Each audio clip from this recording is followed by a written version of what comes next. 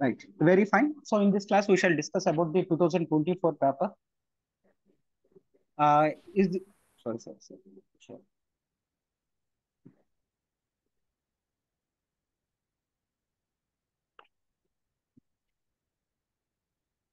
Is this visible?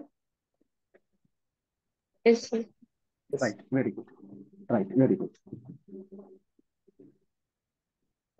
Right.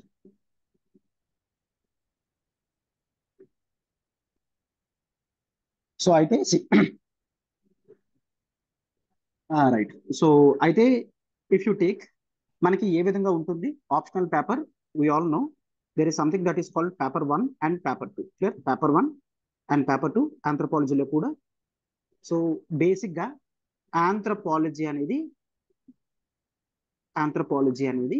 మనకి individual aspects ని discuss చేస్తుంది అయితే దీన్ని బ్రాడ్ పర్స్పెక్టివ్స్ లో మనం ఏ విధంగా చూస్తామో దట్ ఈస్ అండర్ సి ఈ సైడ్ హెడ్డింగ్స్ చెప్తాను తర్వాత నేను ఎప్పుడైతే క్వశ్చన్స్ డిస్కస్ చేస్తానో మళ్ళీ వీటి గురించి నేను రేస్ చేస్తానో you have to remember so one thing that is the physical anthropology అంటే బయోలాజికల్ ఆస్పెక్ట్స్ అన్నమాట బేసిక్ బయోలాజికల్ డిస్కషన్స్ మాత్రమే దీని గురించి ఉంటాయి and even if you can see even questions కూడా చాలా బేసిక్ ఫండమెంటల్ లోనే అడిగాడు ఏ విధమైన డిఫికల్టీ లెవెల్స్ అనేవి ఫిజికల్ ఆంథ్రోపాలజీలో మీకు ఎప్పుడు కూడా ఉండవు and there is other part of anthropology that is called socio cultural అన్నమాట the cultural aspects of primitive studies అనేవి మనం చేస్తాం క్లియర్ సోషియో కల్చరల్ ఆంథ్రోపాలజీ అనేది కూడా ఒక హెడ్డింగ్ అన్నమాట and next there is something that is called archaeological anthropology ఏ విధంగా human evolution జరిగింది హ్యూమన్ స్టోన్ టూల్స్ అని ఏ విధంగా స్టార్ట్ అయ్యాయి ఏ విధంగా ఇవాల్వ్ అయ్యాయి అనేది ఆర్కియలాజికల్ ఆంథ్రోపాలజీలో చూస్తాం and the last one that is the linguistic anthropology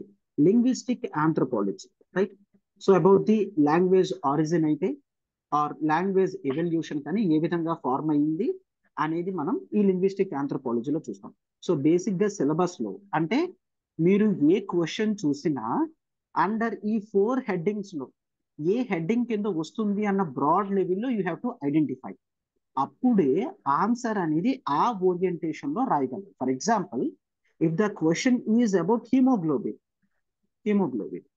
అయితే హీమోగ్లోబిన్ అన్న వెంటనే yes it is about physical anthropology నుంచి క్వశ్చన్ అనేది ఫామ్ చేశాడు అని మీరు గుర్తుంచుకోండి ఎస్ హీమోగ్లోబిన్ అనేది ఆర్కియలాజికల్ ఆంథ్రోపాలజీలో ఎలా ఉంటుంది లింగ్విస్టిక్ ఆంథ్రోపాలజీలో ఇవన్నీ ఉండవు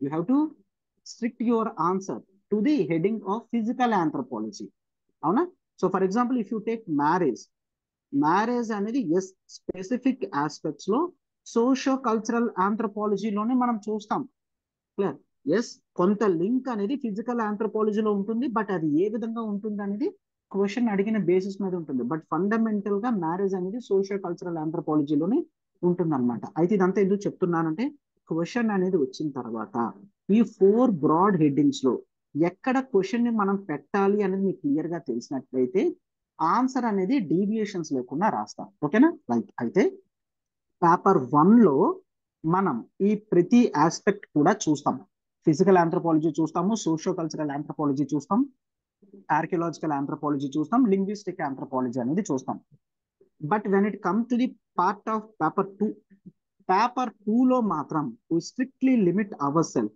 to socio cultural anthropology and to some extent that is archaeological anthropology and most important ఏంటి అంటే పేపర్ 2 లో ట్రైబ్స్ గురించి ఉంటుంది విచ్ మనం కొన్ని ట్రైబ్స్ కొన్ని ట్రైబల్ స్టడీస్ తో వీటిని కంప్లీట్ చేయాలి so this is about the anthropology syllabus లో ఈ బ్రాడ్ హెడ్డింగ్స్ లో పేపర్ 1 పేపర్ 2 డిస్కషన్స్ లో మనం ఇవన్నీ కూడా చూస్తాం so this is completely clear right yes అయితే see what is the standard of writing and how you can differentiate your answer with other general studies papers కొన్ని general studies when it comes to the part of tribes ఈ tribes అనే part అనేది ఆంథ్రోపాలజీలో ఉంటుంది ఇదే tribes అనే part అనేది మనకి general studies paper 1 లోని సొసైటీ కింద రాయొచ్చు జనరల్ స్టడీస్ పేపర్ 2 పాలిటీలో కూడా రాయొచ్చు అవునా సోషల్ జస్టిస్ లో కూడా రాయొచ్చు అయితే క్వశ్చన్ అనేది వాడు ఏ విధంగా అడిగినా ఆ రెస్పెక్టివ్ సబ్జెక్ట్స్ బట్టి మనం డిఫరెన్షియేషన్ అనేది చూడాలి ఫర్ ఎగ్జాంపుల్ ఆంథ్రోపాలజీలో మనం కాస్త డెప్త్ అనేది చూపించాలి. అయితే ద మీనింగ్ ఆఫ్ డెప్త్ అనేది కూడా ఏంటో నేను చెప్తాను. ద మీనింగ్ ఆఫ్ డెప్త్ ఏంటో కూడా చెప్తాను. So general studies paper 1 society tribal aspects అనేవి ఇచ్చినట్లయితే the impact of globalisation are the problems of tribals అంటే బేసిక్ ప్రాబ్లమ్స్ ఆఫ్ ట్రైబల్స్ అనేవి రాస్తాం. అంటే ఒక్కసారి బేసిక్ గా చెప్తున్నా చూడండి. The basic problem of tribals ఏముంటాయి? That is tribals are losing there identity, loss of identity అనేది చూస్తాము. అవునా? క్లియర్. ట్రైబల్స్ కి హెల్త్ అనేది కరెక్ట్ గా ఉండదు, హెల్త్ ప్రాబ్లమ్స్ అనేవి ఉన్నాయి. ట్రైబల్స్ కి ఎడ్యుకేషన్ అనేది లేదు, అన్ఎంప్లాయ్మెంట్ అనేది ఒక ప్రాబ్లం. అవునా? అండ్ ట్రైబల్స్ కి ఇంకా ప్రాబ్లమ్స్ ఏముంటాయి? That is land alienation. కొన్ని టర్మ్స్ ని మీరు ఎగ్జాక్ట్ గా యూజ్ చేయాల్సి ఉంటుంది. లాస్ ఆఫ్ ల్యాండ్ అని రాయొద్దు. లాస్ ఆఫ్ ల్యాండ్ అనేది వేగ్ స్టేట్మెంట్. ఈవెన్ మీరు జనరల్ స్టడీస్ 1 లో రాయొచ్చు, బట్ ల్యాండ్ ఏలియనేషన్ అనేది ప్రాపర్ టర్మ్.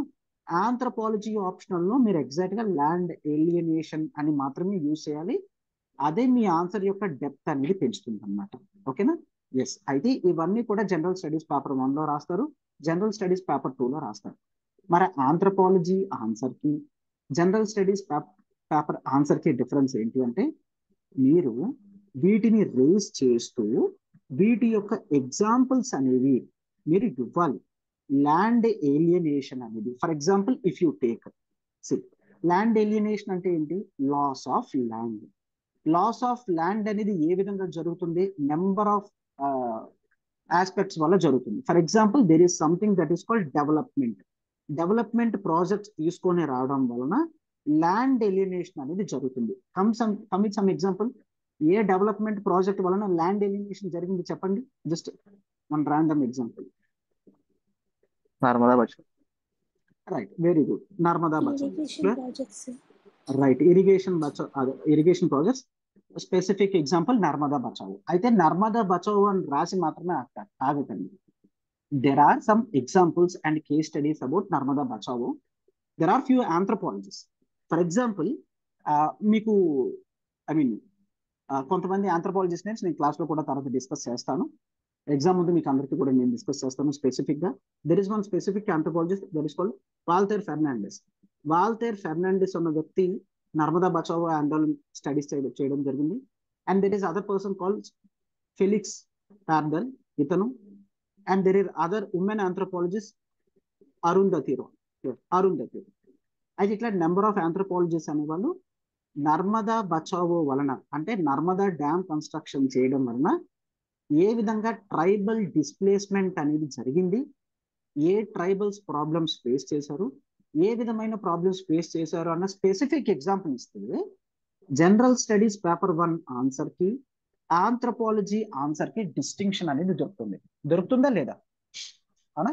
ఫర్ ఎగ్జాంపుల్ ఇప్పుడు ల్యాండ్ ఎలినేషన్ నేను ఎగ్జాంపుల్ ఏమని పెడతాను? నర్మదా బచావో ఆందోళన్, వాల్తేర్ ఫెర్నాండెస్ అన్న వ్యక్తి అక్కడ ట్రైబల్స్ ఏ విధంగా ల్యాండ్ ఎలినేషన్ జరిగిందో క్లియర్ గా డిస్క్రైబ్ చేయడం జరిగింది అని నేను ఎగ్జాంపుల్ స్పెసిఫిక్ గా రాశాను అనుకోండి. అప్పుడు ఆన్సర్ సొసైటీ ఆన్సర్ లాగా, పాలిటీ ఆన్సర్ లా ఉండదు, ఆంథ్రోపాలజీ ఆన్సర్ లా కనిపిస్తుందా లేదా? Is this clear? Yes. So this is the way how we have to differentiate our answer from the general studies answer. General studies answers లా రాస్తే కాస్త తక్కువ marks వస్తాయి. Specific examples అనేవి మనం add on చేస్తున్నాము, ప్రతి దానికి కేస్ స్టడీస్ లాంటివి రాస్తున్నాము అంటే మన మార్క్స్ ఎన్హాన్స్మెంట్ అనేది జరుగుతుంది. Clear? Fine. Hope this is very clear how we have to look in to the questions of anthropology paper. Right? Yes. So ఈ బేసిక్స్ మీకు అర్థమైన తర్వాత the scheme of question pattern అనేది ఏ విధంగా ఉంటుందో చూడండి. Clear?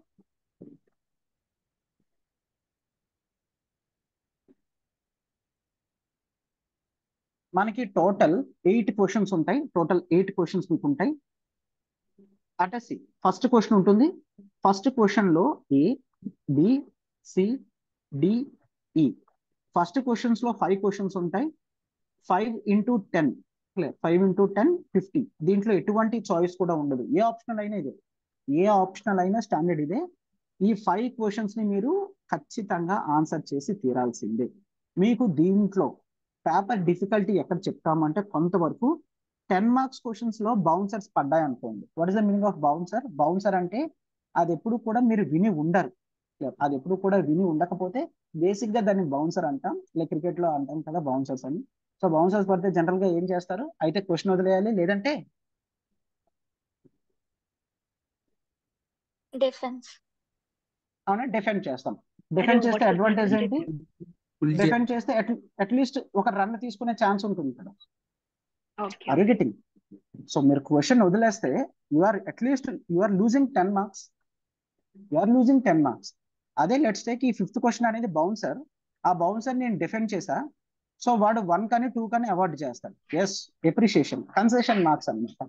C, so there are many prices, first prize, second prize, అలానే concession praise. Concession praise ఏంటి, that is to encourage you, yes at least నువ్వు పార్టిసిపేట్ చేసావు, అవునా. ఆ కన్సెషన్ మార్క్స్ అనేవి వస్తాయి. సి, మనకి తెలియదు కదా, ప్రతి ఒక్క మార్క్ ఇంపార్టెంటే కదా. Right, I have seen, right, అంటే మీకు లిస్ట్ లో చూస్తే తెలుస్తుంది. కొంతమందికి 950 మార్క్స్ వచ్చిన వాడు ఐపీఎస్ లో ఉన్నాడు అనుకోండి, 952లో ఉన్నవాడు ఐఏఎస్ లో ఉన్నాడు. సో ఈ 2 మార్క్స్ అనేది మీరు డిఫెన్స్ చేయడం వల్ల ఐఏఎస్ లో ఉండొచ్చేమో కదా. అరే each and every mark is important, you cannot think that, right. So bouncers ని మనం అట్లీస్ట్ డిఫెండ్ చేసినట్లయితే 1 or 2 మార్క్స్ అనేవి కన్సెషన్ మార్క్స్ కింద కనీసం వస్తాయి. అదే ఒక్క క్వశ్చన్ వచ్చింది అనుకోండి, that is fine. What if 3 questions అనేవి బౌన్సర్స్ పడితే, then it should be called as difficult. ఒక్క క్వశ్చన్ బౌన్సర్ పడితే దాన్ని మనం చెప్పలేం, దాన్ని మనం చెప్పకూడదు. ఎందుకంటే ఇదేం 6th class exam, degree exam కాదు కదా, ప్రతి క్వశ్చన్ కూడా నీకు తెలిసినట్టే వస్తుందని. అట్లీస్ట్ పేపర్ మొత్తంలో 2-3 క్వశ్చన్స్ వెరీ డిఫికల్టీ ఉన్నాయనుకోండి, స్టిల్ ఆ పేపర్ ని మనం ఈజీ పేపర్ కింద కన్సిడర్ చేయాలి. ఎందుకంటే ప్రతి ఆప్షనల్ పేపర్ లో కూడా మినిమం 2-3 క్వశ్చన్స్ అనేవి డిఫికల్టీ వస్తాయి. వాటిని చూసి పేపర్ టూ టఫ్ గా ఉంది, అసలు ఎవరు కూడా రాయలేరు, కరెక్టే, అది ఎవరు కూడా రాయలేరు, అందుకని ఒక డిఫెండ్ చేయాలి అంతే, ఆ పేపర్ ని ఈజీ కింద కన్సిడర్ చేయాలి. ఒకవేళ 2-3 క్వశ్చన్స్ కన్నా ఎక్కువ క్వశ్చన్స్ వచ్చాయనుకోండి, అప్పుడు మోడరేట్ లెవెల్ అని చెప్తాం, అంతకన్నా ఎక్కువ క్వశ్చన్ వస్తే డిఫికల్టీ క్వశ్చన్ అని చెప్తాం. ఇస్ దిస్ క్లియర్, అర్థమైందా స్టాండర్డ్ ఎట్లా తీసుకోవాలని? Right, that is very good. So మనకి ఫస్ట్ లో ఏబిసిడిఈ 5 క్వశ్చన్స్ ఉంటాయి. You are bound to right each and every question, and అట్లానే 2 ఉంటుంది, 2లో ఏ ఉంటుంది, బి ఉంటుంది, సి ఉంటుంది. ఏ అనేది 20 మార్క్స్, బి అనేది 15 మార్క్స్, సి అనేది 15 మార్క్స్. అండ్ అలానే 3 ఉంటుంది, 3లో ఏ ఉంటుంది, బి ఉంటుంది, సి ఉంటుంది, సేమ్. అలానే 4 ఉంటుంది, 4లో ఏ ఉంటుంది, బి ఉంటుంది, సి ఉంటుంది. క్లియర్, అంతే, ఇది part A. Clear.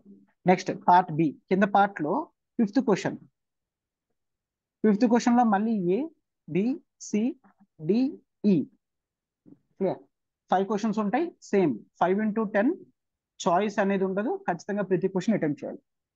Next sixth question ఉంటుంది ఏబిసి, సెవెంత్ క్వశ్చన్ ఉంటుంది ఏ, బి, సి, ఎయిత్ క్వశ్చన్ ఉంటుంది ఏ, B, C. Clear, right, yes of course, good. అయితే మనకి ఇక్కడ 10 మార్క్స్ లో ప్రతిదీ అటెంప్ట్ చేయాలి, ఇక్కడ 10 మార్క్స్ లో ప్రతిదీ అటెంప్ట్ చేయాలి.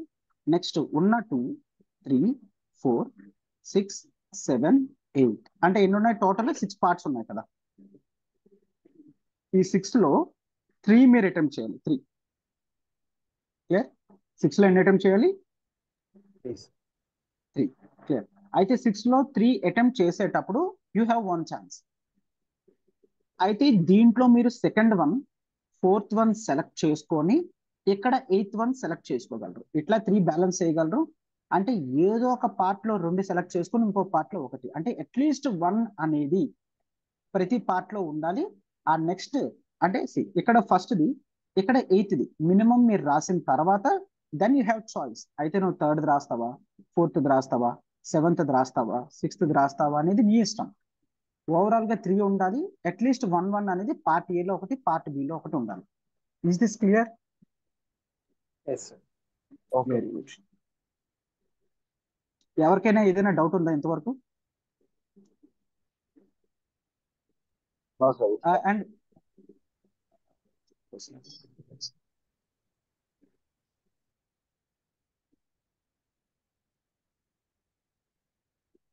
ఆహా, ఓకే, చాట్ లో ఉందా? అందుకని చాట్ నాకు కనిపించదు. ఒక్కసారి నా వాయిస్ వినిపించడం లేదా?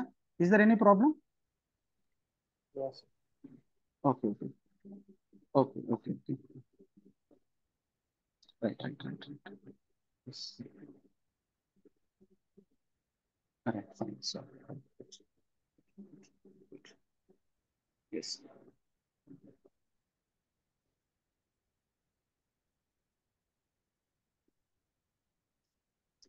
Good right. అయితే వన్ థింగ్, 20 మార్క్స్ క్వశ్చన్ ఉంటుంది, 15 మార్క్స్ క్వశ్చన్ ఉంటుంది, 15 మార్క్స్ క్వశ్చన్ ఉంటుంది. అయితే మనం ఒకటి సెలెక్ట్ చేసుకున్నామంటే we are bound to choose all these three. అంటే నీకు ఇది నచ్చింది, ఇది రాయాలనుకుంటే you are bound to right this 20, this 15 also. Clear? So ఇట్లా మనం చేయాల్సి ఉంటుంది. అయితే what is the best strategy? Don't think, don't ever think. And ఎవరైనా చెప్పినా కూడా నమ్మకండి దట్ ఈ 20, ఈ 15, ఈ 15 మూడు కూడా మీకు బాగా వచ్చినవే వస్తాయని ఎప్పుడు ఎక్స్పెక్ట్ చేయకండి. క్లియర్? అసలు ఎప్పుడు ఎక్స్పెక్ట్ చేయకండి. ఎప్పుడు కూడా కంప్లీట్ గా అన్ని మీకు తెలిసినవి రావు.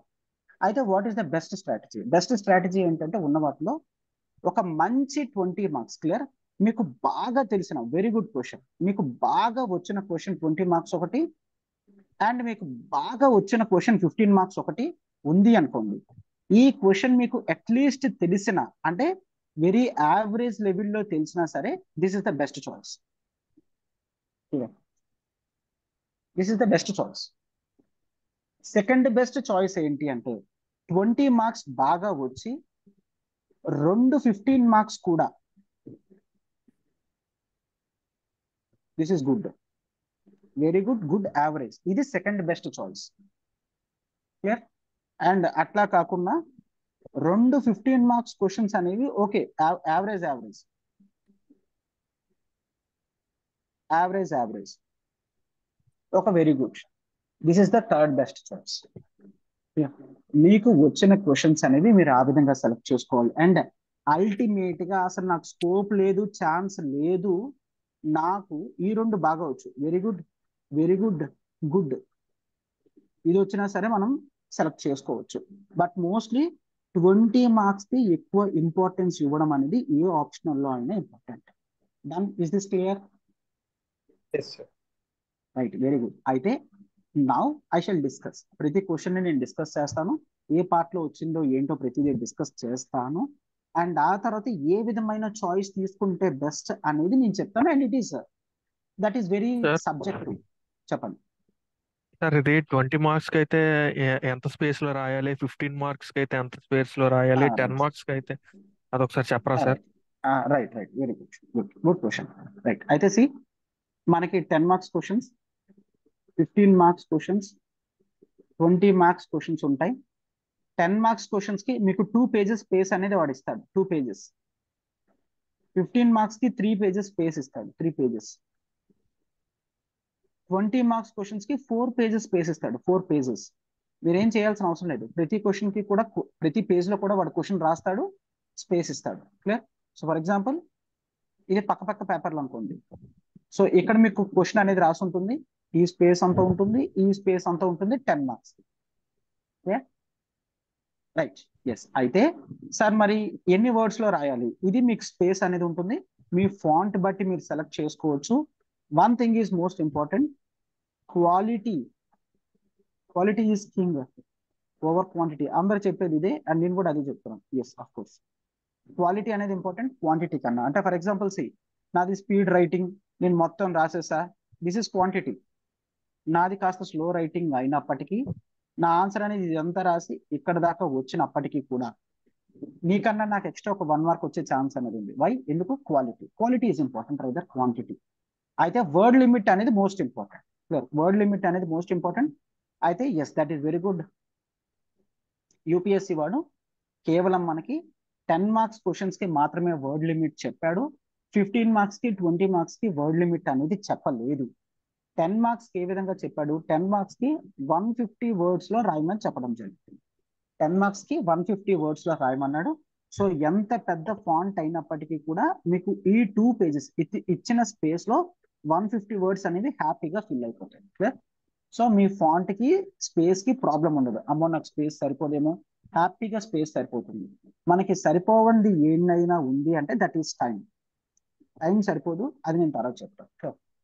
అయితే 10 మార్క్స్ కి we are bound to right 150 words and 15 marks కి వచ్చేసరికి వీ హ్యావ్ టు టేక్ అంటే నేను పర్సనల్గా ఇదే తీసుకుంటా, that is 250 words.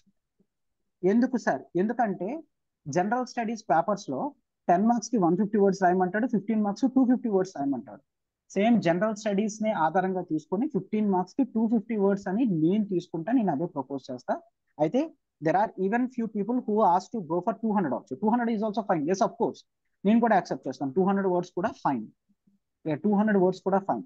So me answer అనేది 200 టు 250 వర్డ్ లిమిట్ లో ఉండాలి. మీకు బాగా వచ్చిన ఆన్సర్ అయితే 250 వర్డ్స్ రాయండి. నేను చెప్పా కదా ఇందాక, గుడ్, యావరేజ్, వెరీ గుడ్ అని. వెరీ గుడ్ క్వశ్చన్ అంటే మీకు బాగా వచ్చిన క్వశ్చన్ అయితే 250 వర్డ్స్ వెళ్ళండి, పర్వాలేదు.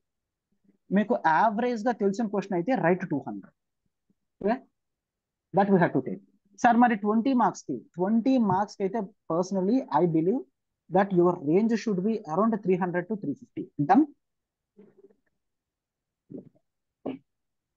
Is this clear? Yes right. So 10 marks 150 words రాస్తారు, 15 మార్క్స్ 250 వర్డ్స్ రాస్తారు, 20 మార్క్స్ 350 వర్డ్స్ అనేవి మీరు అప్పర్ లిమిట్స్ పెట్టుకుంటారు. సార్ నేను ఇక్కడ 500 వర్డ్స్ కూడా రాయొచ్చా? హ్యాపీగా రాయొచ్చు. బట్ నువ్వు 500 వర్డ్స్ రాస్తున్నావంటే ఆ టైంలో నేను 2 క్వశ్చన్స్ రాస్తా. ఒక 20 మార్క్స్ క్వశ్చన్ 350 వర్డ్స్ రాస్తా, ఒక 10 మార్క్స్ క్వశ్చన్ 150 వర్డ్స్ రాస్తా. నీకు నాకన్నా ఎక్స్ట్రా వస్తే 1 మార్క్ వస్తుంది, బట్ నువ్వు ఒక 10 మార్క్స్ క్వశ్చన్ ని అటెంప్ట్ చెయ్యలేవు, ఆ ప్రాబ్లం ఉంటుంది. సో అందుకనే అప్పర్ లిమిట్స్ అనేవి పెట్టుకోవడం చాలా ఇంపార్టెంట్. రైట్? చెప్పండి సార్. ఇది ఇప్పుడు 500 వర్డ్స్ లిమిట్ అనేది ఓన్లీ ఆప్షనల్ కేనా, మిగతా జనరల్ పేపర్స్ కూడా సార్? జనరల్ స్టడీస్ కి మీకు ప్రాబ్లం ఉండదు. జనరల్ స్టడీస్ కి వాళ్ళు క్లియర్ గా చెప్పేశాడు కదా, 15 మార్క్స్ కి 250 వర్డ్స్, 10 మార్క్స్ కి 150 వర్డ్స్ అని జనరల్ స్టడీస్ లో మనకు చెప్పేశాడు. ఆప్షనల్ లో చెప్పలేదు కాబట్టి అంటున్నా. ఆప్షనల్ లో మీకు 15 మార్క్స్ కి 20 మార్క్స్ కి ఎంత లిమిట్ లో రాయాలని చెప్పడు. That is up to your wish. మీరు ఎంతైనా రాయొచ్చు, 200 రాయొచ్చు, 250 రాయొచ్చు, క్వాలిటీ బట్టి. వాడు అలా స్పేస్ ఇచ్చి ఇవ్వడా సార్? క్వశ్చన్ కి స్పేస్ అని ఆప్షనల్? అదే అంటాను, క్వశ్చన్ కి స్పేస్ ఇస్తాడమ్మా. ఆ స్పేస్ లో మీరు మీ ఫాంట్ సైజ్ బట్టి మీరు రాస్తారు. అంటే నేను చెప్తున్నా, మినిమం 200 వర్డ్స్ కన్నా ఉండద్దు, మినిమం 200 వర్డ్స్ ఉండాలి, మాక్సిమం 250 వర్డ్స్ తో ఆపేయండి అని. అంతకన్నా రాయద్దు, టైం సరిపోదు. Right, very good. అయితే what is the time limit that we have to follow? This is most important. ఎందుకు నేను చెప్తున్నా ఈ వర్డ్ లిమిట్స్ అన్ని పెడుతున్నా అంటే, this is the standard time that you need to follow. I calculate also. Clear? 10 marks questions అనేవి ఒక్కొక్క question 7 minutes లో కంప్లీట్ చేయాలి. 15 మార్క్స్ క్వశ్చన్ అనేది 10 minutes లో కంప్లీట్ చేయాలి. 20 మార్క్స్ క్వశ్చన్స్ అనేవి 15 minutes లో కంప్లీట్ చేయాలి. ఓకేనా? 10 మార్క్స్ క్వశ్చన్ 7 minutes లో, 15 మార్క్స్ క్వశ్చన్ 10 minutes లో, 20 మార్క్స్ క్వశ్చన్ 15 minutes లో కంప్లీట్ చేయాలి. సో మీకు 10 మార్క్స్ క్వశ్చన్స్ ఎన్ని ఉంటాయి టోటల్? 10. అంటే 70 minutes. Yes right.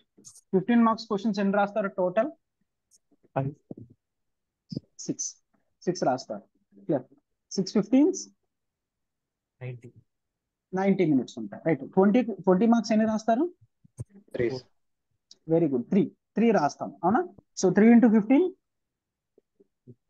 60. 3 into 15 3 కదా, 3 15s 45. Clear? So how this stands?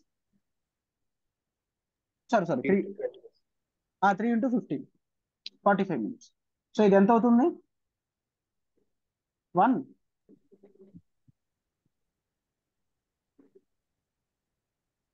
సరిపోయిందా? సారీ నేను టచ్ చేసాం. ఇది 90 మార్క్స్ కాదు, 15 మార్క్స్ 6 ఉంటాయి. సారీ 60 కాదు ఇది. Yes sir 60 45. 105 plus 70 170. Right. Yes. Clear? So 15 marks question మీకు టోటల్ 6 ఉంటాయి. 6 into 10 minutes 60 minutes. So 10 marks 70 minutes లో కంప్లీట్ చేయాలి, 15 మార్క్స్ 60 minutes లో కంప్లీట్ చేయాలి, 20 మార్క్స్ 15 minutes లో ఒకటి కంప్లీట్ చేస్తే 45. So the stands around 175. Total మీకు టైం ఉన్నది ఎంత? 180. 180 కదా. minutes. అంటే 5 minutes అనేది బఫర్. ఈ 5 minutes బఫర్ అనేది మీకేం మిగలదు. ఎందుకు అంటే మీరు ఎగ్జామినేషన్ హాల్లో కూర్చున్న తర్వాత మీకు క్వశ్చన్ బుక్లెట్ వచ్చిన తర్వాత బబ్లింగ్ చేయడం ఒక పెద్ద పేపర్ ఇస్తారు, అక్కడ బబ్లింగ్ చేయాల్సి ఉంటుంది. మీరు సంతకం పెట్టాలి, ప్రెసెంట్ అని పెట్టాలి, మీ బుక్లెట్ నెంబర్ అక్కడ బబుల్ చేసి ఆ నెంబర్ని ఫిల్ చేయాల్సి ఉంటుంది. అది చాలా ప్రశాంతంగా చేయాలి. ఒకవేళ అది తప్పు చేస్తే మీ క్యాండిడేచర్ అనేది క్యాన్సిల్ అయిపోతుంది, ఆ పేపర్ ఇవాల్యుయేట్ అవ్వదు. సో దానికి 5 minutes బఫర్ టైం పోతే you are tightly packed with 175 minutes. సరిపోయిందా? సో అందుకే 10 మార్క్స్ క్వశ్చన్ 7 minutes లో, 15 మార్క్స్ క్వశ్చన్ 10 minutes లో, 20 మార్క్స్ క్వశ్చన్ 15 minutes లో కంప్లీట్ చేయాలి. సో మీకు టైం అనేది ఉండదు. దాని Yes. సార్ అది డయాగ్రామ్స్ కి కూడా వర్డ్ లిమిట్ కౌంట్ అవుతుందా? That is very fine. So diagrams అనేది మోస్ట్ ఇంపార్టెంట్. సార్ డయాగ్రామ్ కి వర్డ్ లిమిట్ అనేది ప్రతి ఫిజికల్ ఆంథ్రపాలజీ ఆన్సర్ లో కూడా వీలైనంత వరకు డయాగ్రామ్స్ అనేవి మీరు వేయాలి. మీ ఆన్సర్స్ అనేవి డయాగ్రామ్స్ వీలైన చోట. ఐ డోంట్ సే ఖచ్చితంగా ఇది చెయ్యండి అని చాలా మంది చెప్తారు, అంత సీన్ లేదు, అవ్వకపోతే ఎవడు చేయలేడు. క్లియర్? డయాగ్రామ్స్ అనేవి మోస్ట్ ఇంపార్టెంట్. ఉన్నట్లయితే చిన్నదైనా సరే డయాగ్రామ్ వేయండి. అండ్ ఫ్లో చార్ట్స్ అనేవి కూడా చాలా ఇంపార్టెంట్. ఫ్లో చార్ట్స్ వీలైతే ఫ్లో చార్ట్స్ గీయండి. ఇంకేమైనా బాక్స్ ఫామ్ లో రిప్రజెంట్ చేయగలరంటే బాక్స్ ఫామ్ లో రిప్రజెంట్ చేయండి. When you are going to right are take these things, diagrams కానీ ఫ్లో చార్ట్స్ కానీ బాక్సెస్ కానీ, వర్డ్ లిమిట్ అవసరం లేదు. అంటే ఒకవేళ మీరు 15 మార్క్స్ ఆన్సర్ రాస్తున్నప్పుడు నేను 250 వర్డ్స్ చెప్పాను కదా, 170 వర్డ్స్ రాసి ఒక డయాగ్రామ్ రాసినా అది 250 వర్డ్స్ కింద వాడు కన్సిడర్ చేసి వాడు ఎక్కువ మార్కులు వేస్తాడు. నా హంబుల్ రిక్వెస్ట్ ఏంటంటే ఖచ్చితంగా మీ ఆన్సర్స్ లో డయాగ్రామ్స్ వీలైన చోట్ల వేయండి. సార్ ఒకవేళ ఇప్పుడు 150 వర్డ్స్ రాసి ఇంకో డయాగ్రామ్ వేస్తే అది అప్పర్ లిమిట్ అయిపోతుందా మళ్ళీ? అట్లాగేముండదు. 150 ప్లస్ 2 డయాగ్రామ్స్ అంటున్నారా? Yeah. Still he consider it as 250 or 300. That is very fine. Word limit లేదు కదా, అప్పర్ లిమిట్ అనేది మనం పెట్టుకుంటున్నాం, వాడు పెట్టలేదు. సో వాడు పెట్టలేదు కాబట్టి మనకు ప్రాబ్లం లేదు. ఓకేనా? ఓకే. 10 మార్క్స్ క్వశ్చన్ కి సార్ 10 అప్పుడు మార్క్స్ క్వశ్చన్ 150 కూడా లిమిట్ కదా? 10 మార్క్స్ కూడా 150 వర్డ్స్ రాసి మీరు డయాగ్రామ్ వేసినప్పటికీ కూడా మీకు ఎక్స్ట్రా మార్క్ డయాగ్రామ్ వేస్తాడు తప్ప దీంట్లో తగ్గించడు. ఓకే. అలానే మీరు 100 వర్డ్స్ రాసి డయాగ్రామ్ వేసినా సరే దీన్ని 150 వర్డ్సే వేస్తాడు. Yeah okay sir. Right? So this is most important. C welcome, hold a second.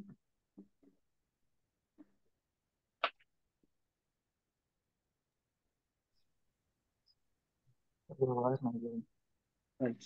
See,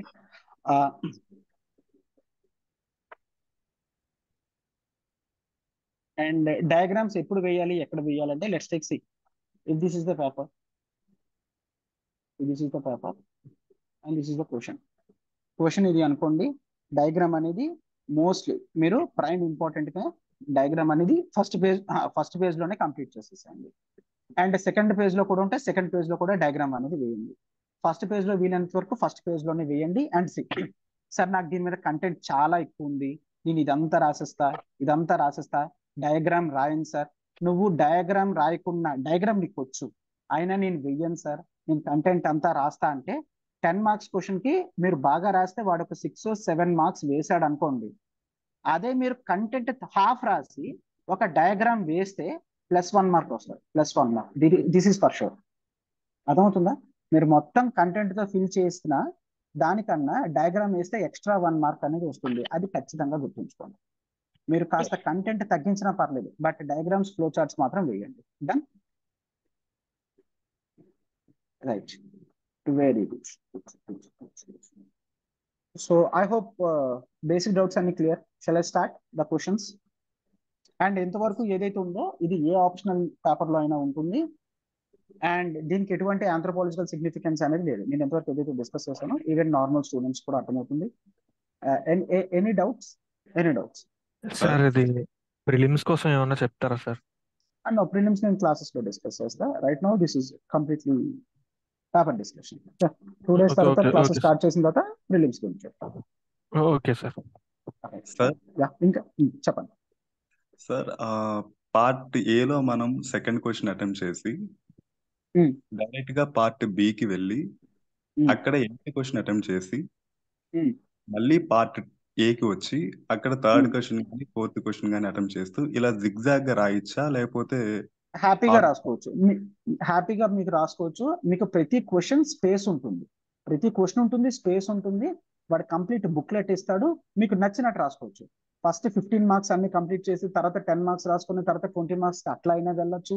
are మీరు అన్నట్టు సెకండ్ క్వశ్చన్ రాసి ఎయిత్ క్వశ్చన్ రాసి మళ్ళీ ఫోర్త్ క్వశ్చన్ రాయొచ్చు. మీరు హ్యాపీగా మీకు నచ్చినట్టు రాసుకోవచ్చు. Okay sir, thank A you. విధమైన క్లాష్ కూడా మీకు అక్కడ పేపర్ లో ఉండదు, మీ మైండ్ లో కూడా ఉండదు. ఎందుకంటే వాడు క్లియర్ గా క్వశ్చన్ రాస్తాడు, స్పేస్ ఇస్తాడు, కాబట్టి మీకు ఏ విధమైన ప్రాబ్లం ఉండదు. Done. Okay sir, thank you sir. Right, right, very good. ఇంకేమైనా basic doubts or shall I start?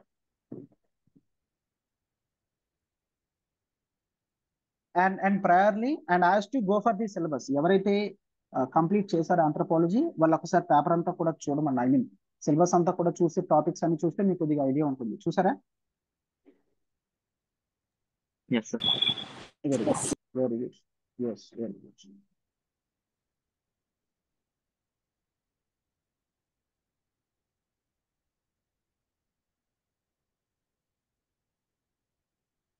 Right. So starting 5 questions అనేవి this is fine. 10 marks question, you don't have any choice. So first question చూడండి. And నేను question ఏ topic నుంచి వస్తుంది, మన anthropology notes లో ఉందా లేదా, ఉంటే క్లియర్ గా ఉందా, ఆర్ ఉంటే డిఫరెంట్ పార్ట్స్ లో ఉందా, అసలు ఈ టాపిక్ మీద మనం డిస్కస్ చెయ్యలేదా, డిస్కస్ చెయ్యకపోతే వీటి యొక్క సోర్స్ ఏంటి అనేది ప్రతిదీ కూడా నేను చెప్తాను. అండ్ నా బుక్ లో లేనివి ఏమున్నాయో కూడా నేను అన్ని చెప్తాను. Right? Yes. And I'm not here to bluff you. Right? Yes. So ఒక్కసారి attributes of culture. Attributes of culture అనేది ఇఫ్ యూ అబ్జర్వ్, మనకి 2.1 2.2 చాప్టర్ లో కల్చర్ గురించి చూస్తాం. పేపర్ 1 కదా ఇదంతా. పేపర్ 2లో పేపర్ 1లో సెకండ్ చాప్టర్ లో కల్చర్ గురించి చూస్తాం. అట్రిబ్యూట్స్ ఆఫ్ కల్చర్ అనేది మన నోట్స్ నుంచి డైరెక్ట్ గా వచ్చింది. ఇది క్లియర్ గా మన నోట్స్ లో ఉంది. This comes under the heading of socio cultural anthropology. Clear? Culture యొక్క అట్రిబ్యూట్స్. సో కల్చర్ యొక్క అట్రిబ్యూట్స్ అంటే ఏంటి?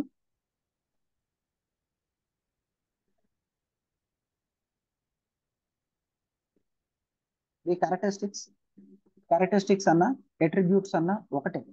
Culture is introvert, culture is extrovert, అప్లోనియన్ culture, డైనోసియన్ culture, significance of gender on culture, culture on gender, ఇవన్నీ కూడా మన notes లో ఉన్నాయి. You can happily right. This is the direct question from our notes. ఓకేనా? Yes. Right. So this is the direct question. మీరు మన notes open చేస్తే మీకు క్లియర్ గా. So this is easy, this is easy, this is easy. Next, Harappan maritime trade. Very good. So Harappan maritime trade ఇది anthropology question కాదు, general studies paper 1 question. Clear? So హిస్టరీలో Harappan maritime trade చదివారా లేదా? Yes, sir. Lothal is right, very fine, very good, that is very good. అయితే నేను మన anthropology class లో Harappan civilisation గురించి బేసిక్ గానే చెప్పా. అంతకన్నా డిస్కషన్ అనేది దాని గురించి అనవసరం. ఎందుకంటే let's take Harappan maritime trade. ఇదేమైనా డిఫికల్టీ క్వశ్చన్?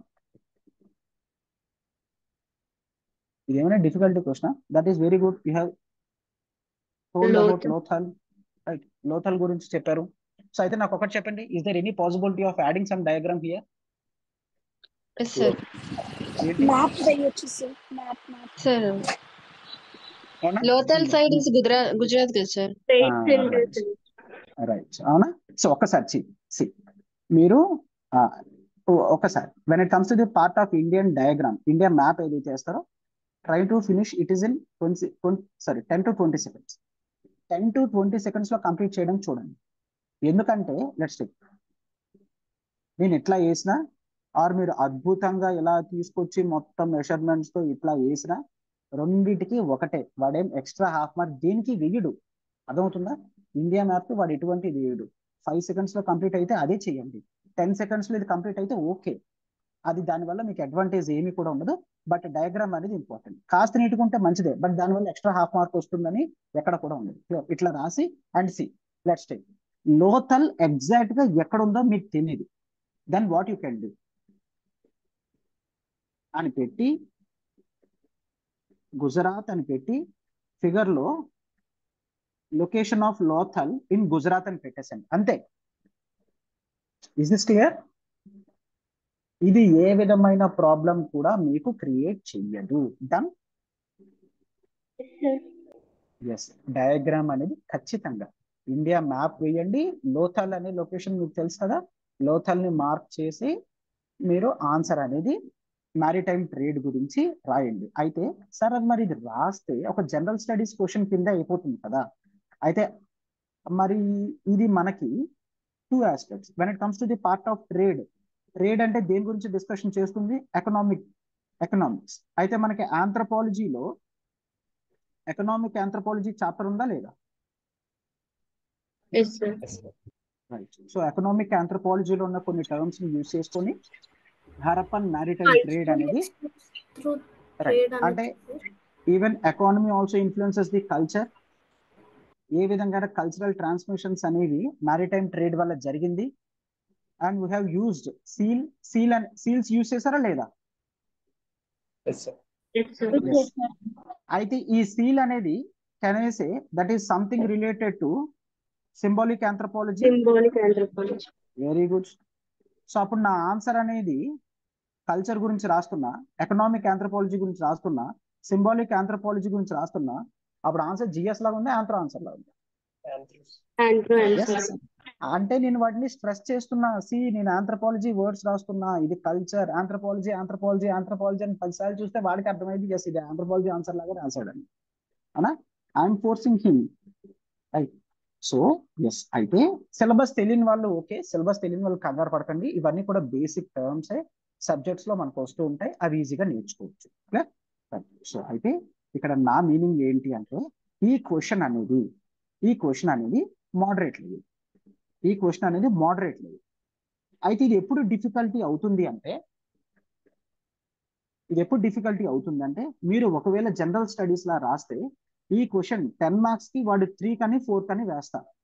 అదే మీరు ఎప్పుడైతే ఆంథ్రపాలజికల్ సిగ్నిఫికెన్స్ అంతా కూడా దీంట్లో తీసుకొచ్చి చూపిస్తారో then your score increases to 6 to 7. Done. Yes, sir. Yes. First question easy, second question moderate. అంత ఈజీ ఏం కాదు. ఎందుకు ఈజీ కాదంటే మ్యారిటైమ్ ట్రేడ్ చిన్నపిల్లాడు కూడా రాస్తాడు, 6th క్లాస్ కూడా హరప్పర్ గురించి చదివింది రాస్తాడు. బట్ ఇది ఇక్కడ జనరల్ స్టడీస్ ఆన్సర్ రాయడం కదా, ఆన్సర్ మీరు రాయాలి. Right. And next question is just of course critical perspective on avoidance and joking relationship. అయితే when it comes to the part of relationships అనేది మనకి cultural ఆంథ్రపాలజీలో, socio cultural ఆంథ్రపాలజీలో marriage, family, kinship, ఈ 3 chapters అనేవి చూస్తాం. That is 2.3, 2.4, 2.5 syllabus లో 2.3, 2.4, 2.5 syllabus చూస్తాం. వీటికి సంబంధించి క్వశ్చన్ అనేది ఇచ్చాడు. అయితే నేను దీని గురించి క్లాస్ లో డిస్కషన్ చేయలేదు. క్లియర్? ఎందుకంటే దీంట్లో సిలబస్ లో ఎక్కడా కూడా వీటి గురించి ఉండదు. ఈవెన్ స్టాండర్డ్ బుక్స్ లో కూడా వీటి రిఫరెన్సెస్ అనేవి లేదు. సో దీన్ని ఏ క్వశ్చన్ అంటాం? Bouncers. This is a pure bouncer. మీకు చాయిస్ వదిలేయడానికి కూడా లేదు. మీరు ఖచ్చితంగా దీన్ని అటెంప్ట్ చేయాలి. You have to defend to get some concession marks. అవునా? Is this clear?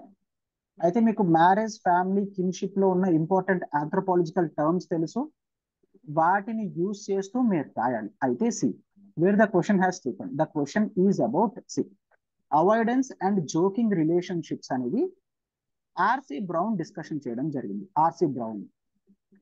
RC brown అన్న ఆంథ్రోపాలజిస్ట్ వీటి గురించి డిస్కషన్స్ అనేవి చేయడం జరిగింది. అవాయిడెన్స్ రిలేషన్షిప్ ఏంటి అంటే మ్యారేజ్ అండ్ ఫ్యామిలీ రిలేషన్స్ లో కొంతమంది రిలేషన్స్ అనేవి కాస్త డిస్టెన్స్ లో మెయింటైన్ చేస్తారనమాట.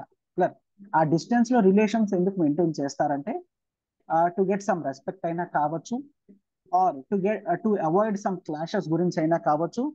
ఇట్లాంటి ఆస్పెక్ట్స్ గురించి వాళ్ళు కొంత అవాయిడెన్స్ రిలేషన్షిప్ అనేది మెయింటైన్ చేయడం జరుగుతుంది అనమాట. Is this clear? ఓకేనా?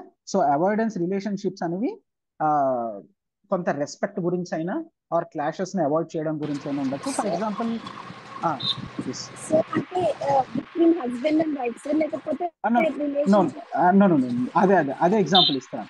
That is between the relationship between son in law and mother in law, అత్త అండ్ అల్లుడు. ఆ రెస్పెక్ట్, ఆ బౌండరీ అనేది ఉంటుంది. క్లియర్? అంత ఈజీగా వాళ్ళిద్దరూ మాట్లాడతారు, కాస్త డిస్టెన్స్ అనేది మెయింటైన్ చేస్తారు. Mother in law and son in law relation. Clear? And కొన్ని రిలేషన్స్ లో బ్రదర్స్ అండ్ సిస్టర్స్ మధ్యలో కూడా, అంటే for example if you take sister, చిన్నప్పటి నుంచి మీరు బ్రదర్ సిస్టర్ ఉంటే చిన్నప్పటి నుంచి కొట్టుకుంటారు. బట్ ఒక్కసారి ఎప్పుడైతే సిస్టర్ మ్యారేజ్ అయి వెళ్ళిపోతుందో యూ డోంట్ బీట్ హెర్. అవునా? ఆ జోక్స్ అనేవి తగ్గిస్తారు. అవునా కదా? Yes right. ఇట్లాంటివి మనం అవాయిడెన్స్ రిలేషన్స్ లో ఆర్సి బ్రౌన్ చెప్పడం జరిగింది. రైట్. ఎస్. సో ఇది అవాయిడెన్స్. అయితే నేను కాన్సెప్ట్ చెప్పిన తర్వాత దీన్ని ఏ విధంగా డిఫెండ్ చేయాలో నేను చెప్తాను. ఫస్ట్ కాన్సెప్ట్ అనేది నేర్చుకోవాలి కదా. ఇట్లాంటి క్వశ్చన్ మళ్ళీ రిపీట్ అయితే అప్పుడు అది bounce రావకూడదు. Right. Yes. So joking relationships అంటే ఏంటి? జోకింగ్ రిలేషన్షిప్స్ అంటే nothing but marriage, family, kinship లో కొన్ని రిలేషన్స్ అనేవి చాలా సరదాగా ఉంటాయి. కామన్ గా క్రాస్ కజిన్స్ అనే వాళ్ళు సరదాగా ఉంటారు ఉండరా? బావమరుదులు. Yes sir yes that is a joking relationship. Clear? Yes. And మళ్ళీ ఇంకా grand parent and grand son, వీళ్ళిద్దరి రిలేషన్ కూడా చాలా జోవియల్ గా ఉంటుంది, ఏజ్ డిఫరెన్స్ అనేది చాలా ఉన్నప్పటికీ కూడా. అవునా? ఇవన్నీ కూడా మనం జోకింగ్ రిలేషన్స్ లో ఎగ్జాంపుల్స్ కింద పెట్టచ్చు. ఎస్. సో ఇది avoidance relation and joking relation. వీటిని క్రిటికల్ పర్స్పెక్టివ్ లో రాయమన్నాడు. అంటే వాటి గురించి రాసి వాటి యొక్క నెగిటివ్ ఆస్పెక్ట్స్ కూడా కొంతవరకు రాస్తాం. సరే, కొంత నెగిటివ్ ఆస్పెక్ట్స్ కూడా ఉంటాయి, వాటి గురించి మనం రాస్తాం అనమాట. అంటే క్రాస్ కజిన్స్ తో ఎక్కువ జోకింగ్ రిలేషన్షిప్స్ చేస్తే పర్సనల్ రిలేషన్స్ అనేవి డ్యామేజ్ అయిపోతాయి. అవునా కాదా?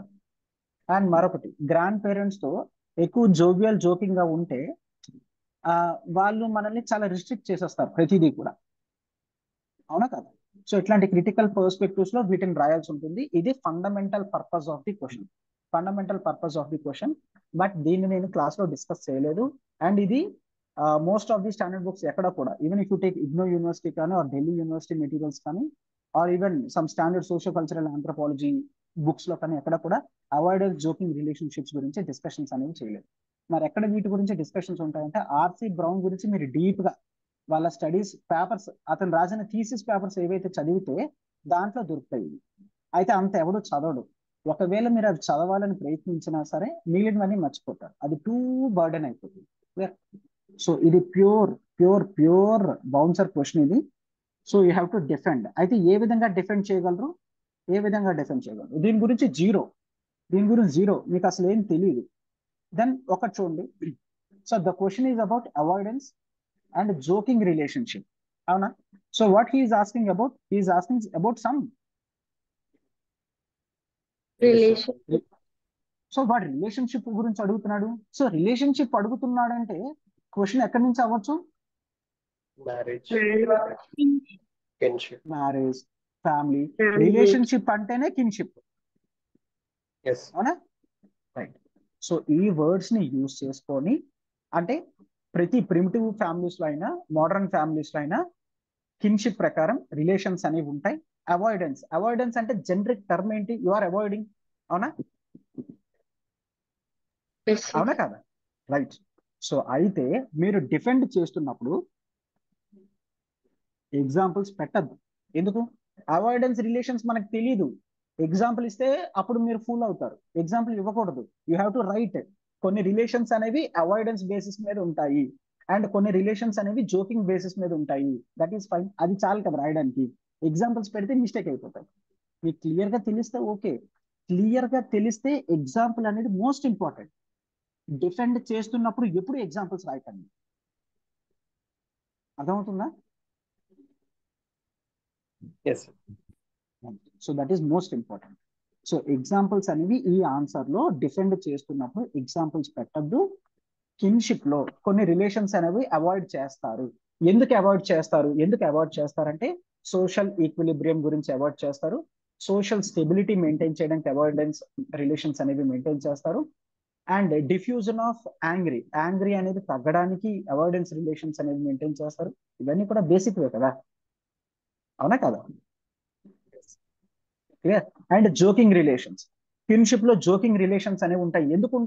ఎందుకు ఉంటాయి అంటే social bonding ఏర్పరచుకోవడానికి, social stability ఏర్పరచుకోవడానికి, kinship relations అనేవి మరింత స్ట్రెంథన్ అవ్వడానికి. అవునా? ఒకవేళ ముందు వరకు ఏవైనా క్లాషెస్ అనేవి అమాంగ్ ది గ్రూప్స్ ఉంటే అవి తగ్గడానికి.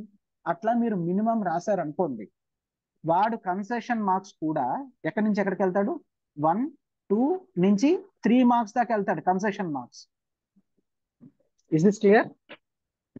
Yes, sir. 1 వచ్చే చోట బౌన్సర్ లో కూడా 3 marks తెచ్చుకున్నామంటే that is very good కదా. Yes. అర్థమైందా? బౌన్సర్స్ ఏ విధంగా ఫేస్ చేయాలి, unless you don't know even the terms. Sir ఇట్లా ఇవన్నీ ఎగ్జామ్ లో అంటే ఆ టైంకి గుర్తొస్తాయా సార్?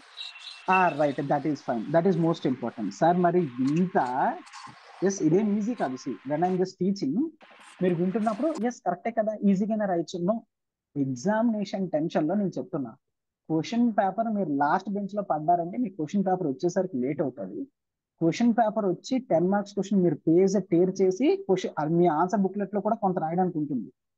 అది రాసి మీరు ఫస్ట్ క్వశ్చన్ చదివి సెకండ్ క్వశ్చన్ చదివి రాసేసరికి కరెక్ట్ గా చెప్పాలంటే ఇది ఎప్పుడు అవ్వాలి, ఈ 2 క్వశ్చన్స్ 14 minutes లో అవ్వాలి కదా, 7+7.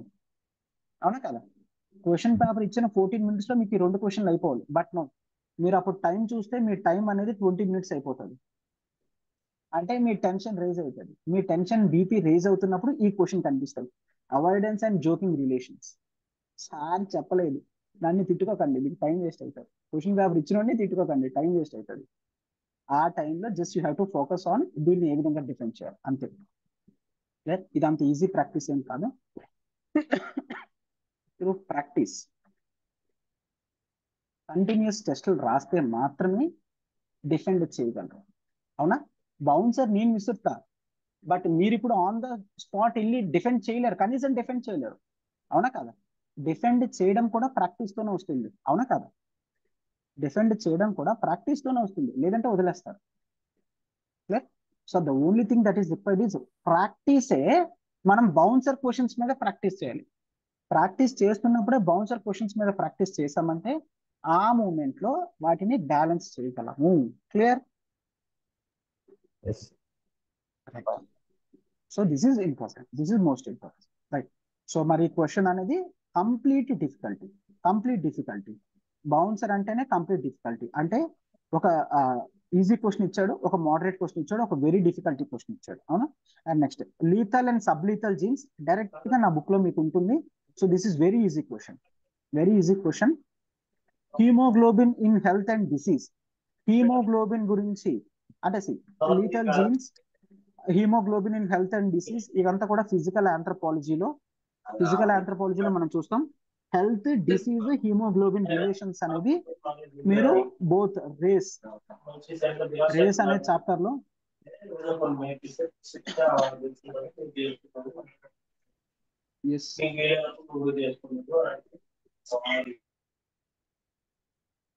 దట్ ఈస్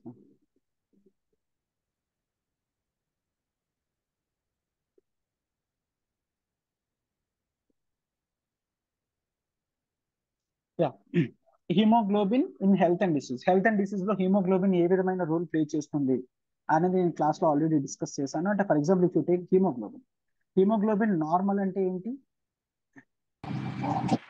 4 genes ఉంటాయి sir. Right, that is very good. Right. నేను క్లాస్ లో చెప్పానా లేదా? 2 ఆల్ఫా చైన్స్ ఉంటాయి, 2 బీటా చైన్స్ ఉంటాయి. అవునా? ఇది నార్మల్ హీమోగ్లోబిన్. దీన్ని హెచ్బిఏ అని అంటాం. క్లియర్? హెచ్బిఎస్ అంటే ఏంటి? హీమోగ్లోబిన్ సికిల్ సెల్ షేప్ అనేది ఈ విధంగా ఫార్మ్ అయిపోతుంది సికిల్ షేప్ లో. అవునా? హెచ్బిఎస్ అనేది ఏ విధంగా చేంజ్ అవుతుంది నేను చెప్పా క్లాస్ లో. బీటా చైన్ లో 6th అమైనో యాసిడ్ లో మ్యూటేషన్ జరిగితే హీమోగ్లోబిన్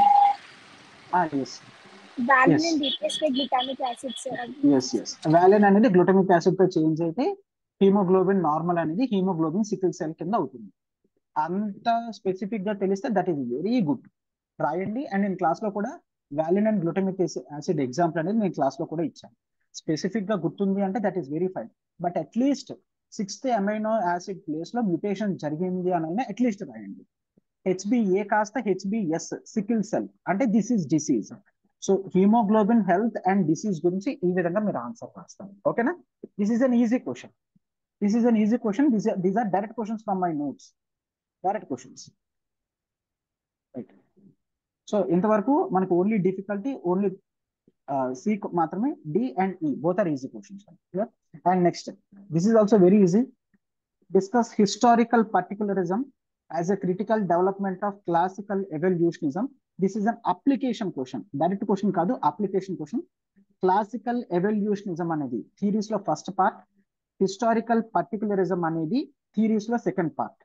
ఓకేనా? సో క్లాసికల్ ఎవల్యూషనిజం యొక్క క్రిటికల్ డెవలప్మెంట్ హిస్టారికల్ పర్టికులరిజం వచ్చింది. This is an application of knowledge. Application of knowledge complete గా నా నోట్స్ నుంచి మీరు ఇన్స్పైర్ అయ్యి ఆన్సర్ అనేది రాయొచ్చు. This is very easy question. Very easy question అంటే ఐ మీన్ ఇందాక చెప్పాను కదా, very good question. Yes, very good question. అయితే దీన్ని సెలెక్ట్ చేసుకో. చెప్పండి. ఒక చిన్న డౌట్ సార్. అంటే like historical పర్టికులరిజం advantages compare to critic అంటే దాని disadvantages, classical evolution disadvantages mention చేస్తే హిస్టారికల్ పర్టికులరిజం అడ్వాంటేజెస్ మెన్షన్ చేయాలి సార్ ఇందులో. అంతే, రైట్. సో వీడు ఇక్కడ ఏమన్నాడు, క్లాసికల్ ఎవల్యూషనిజం యొక్క క్రిటిసిజమ్స్ తో హిస్టారికల్ పర్టికులరిజం అనేది డెవలప్ అయిందని అన్నాడు. సో మీరు ఆన్సర్ ఏ విధంగా స్టార్ట్ చేస్తారంటే క్లాసికల్ ఎవల్యూషనిజం అంటే ఏంటి, క్లాసికల్ ఎవల్యూషనిజం ఏ ఆంథ్రోపాలజిస్టులు ప్రపోజ్ చేశారు, basic concept of classical ఎవల్యూషనిజం explain చేసి క్రిటిసిజం ఆఫ్ క్లాసికల్ ఎవల్యూషనిజం కొన్ని పాయింట్స్ మెన్షన్ చేసి ఈ క్రిటిసిజం తో హిస్టారికల్ పర్టికులరిజం యొక్క సిగ్నిఫికెన్స్ అనేది ఏ విధంగా ముడిపడి ఉన్నదో మీరు చూపించి హిస్టారికల్ పర్టికులరిజం గురించి రాసి ఎక్స్ప్లెయిన్ చేస్తాం. డన్. అంతే. రైట్. సో ఈ సెకండ్ క్వశ్చన్ అనేది 20 మార్క్స్, చాలా easy question. Next, describe the evidence of food production and domestication of animals with special reference to Mehergar and throw light on its significance. దాని significance రాయమన్నాడు Mehrgarh. అయితే food production, domestication of animals మీరు ఈజీగా రాయగలరు. Evidences అనేవి, bone evidences అనేవి దొరికాయి, art evidences అనేవి దొరికాయి. This is also complete application. Archaeological ఆంథ్రోపాలజీలో Mesolithic sites and neolithic sites discussions లో మనం ఈ మెహర్గర్ రీజన్ అనేది చూస్తాము. మీరు వీటి గురించి రాయగలరు. Is this clear? అంటే I don't think it is difficulty question. Mehrgarh location అనేది వెరీ బేసిక్ లొకేషన్. అండ్ నేను ఆంథ్రోపాలజీ మీసోలిథిక్ నియోలిథిక్ ఎక్స్ప్లెయిన్ చేసినప్పుడు కూడా ఈ మెహర్గర్ రీజన్ అనేది మనం చూసుకుందాం. ఓకేనా? అండ్ యాజ్ ఆఫ్ నౌ ఒకటి గుర్తుంచుకోండి, this is very fundamental. Mehrgarh as of now it is not in India, it is in Pakistan. This is an Harappan location. Right sir. మరి పాకిస్తాన్ అయితే నేను పాకిస్తాన్ డయాగ్రామ్ ప్రిపేర్ అవ్వలేదు సార్. నో, పాకిస్తాన్ మ్యాప్ అయినా సరే you have to draw India map గీసి పాకిస్తాన్ అని పెట్టి మెహర్గర్ అని పెట్టేసేయాలి. Is this clear? Right. Yes. ఆ విధంగా మీరు మెహర్గర్ లొకేషన్ అనేది ఐడెంటిఫై చేసి రాయాలి. And evidences of food production and domestication of animals ఏ విధమైన ఎవిడెన్సెస్ దొరికాయి అనేది వెరీ బేసిక్. సార్ మీరు స్పెసిఫిక్ గా చెప్పలేదు కదా. సరే, నేను స్పెసిఫిక్ గా ప్రతిదీ ఫుడ్ ప్రొడక్షన్ ఏంటి, డొమెస్టికేషన్ ఆఫ్ యానిమల్స్ ఎక్కడ ఉన్నాయి అనేది ప్రతిదీ అవసరం లేదు. ఓవరాల్ గా స్కీమ్ ఆఫ్ థింగ్స్ ఏవైతే మనం ఆర్కియలాజికల్ ఆంథ్రోపాలజీలో డిస్కస్ చేసుకున్నామో అవే రాస్తాం. Is this clear?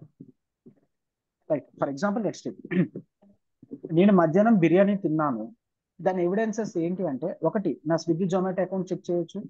Second one, నా ప్లేట్ ఏదైతే నేను వాష్ చేయకుండా డిషెస్ లో పడేసాను ఆ ఎవిడెన్సెస్ తో ఫైండ్ చేయొచ్చు. అవునా కదా? Is this clear? ఆర్ నేను ఎక్కడైతే ఫుడ్ తిన్నానో అక్కడ ఏవైతే స్మాల్ అమౌంట్ ఆఫ్ ఫుడ్ అనేది కింద పడిపోతుందో ఆ ఎవిడెన్సెస్ మీరు చెప్పచ్చు. Is this clear? ఆర్ నేను తింటున్నప్పుడు మా ఫ్రెండ్ ఫోటో తీసాడు అనుకోండి, ఆ ఎవిడెన్సెస్ తో చెప్పచ్చు. అవునా కదా? ఇవన్నీ ఎవరైనా చెప్తారా ఏంటి? So all these are different evidences. అలానే ఫుడ్ ప్రొడక్షన్ అనేది అక్కడ జరిగింది అంటే ఎస్, అప్పటి సీరియల్స్ అనేవి అక్కడ ఉన్నాయి. రైట్. ఆర్ డయాగ్రామ్స్ లో డొమెస్టికేషన్ ఆఫ్ యానిమల్స్ అనేవి చూపించారు. అండ్ హ్యూమన్ బరియల్ తో మనుషుల్ని బరి చేసినప్పుడు వాళ్ళతో పాటు డాగ్స్ ని బరి చేయడం జరిగింది. So right. So domestication of animals. Or animal bones అనేవి ఒకే దగ్గర చాలా ఎక్కువగా దొరికాయి. So maybe domestication of animals. Is this clear?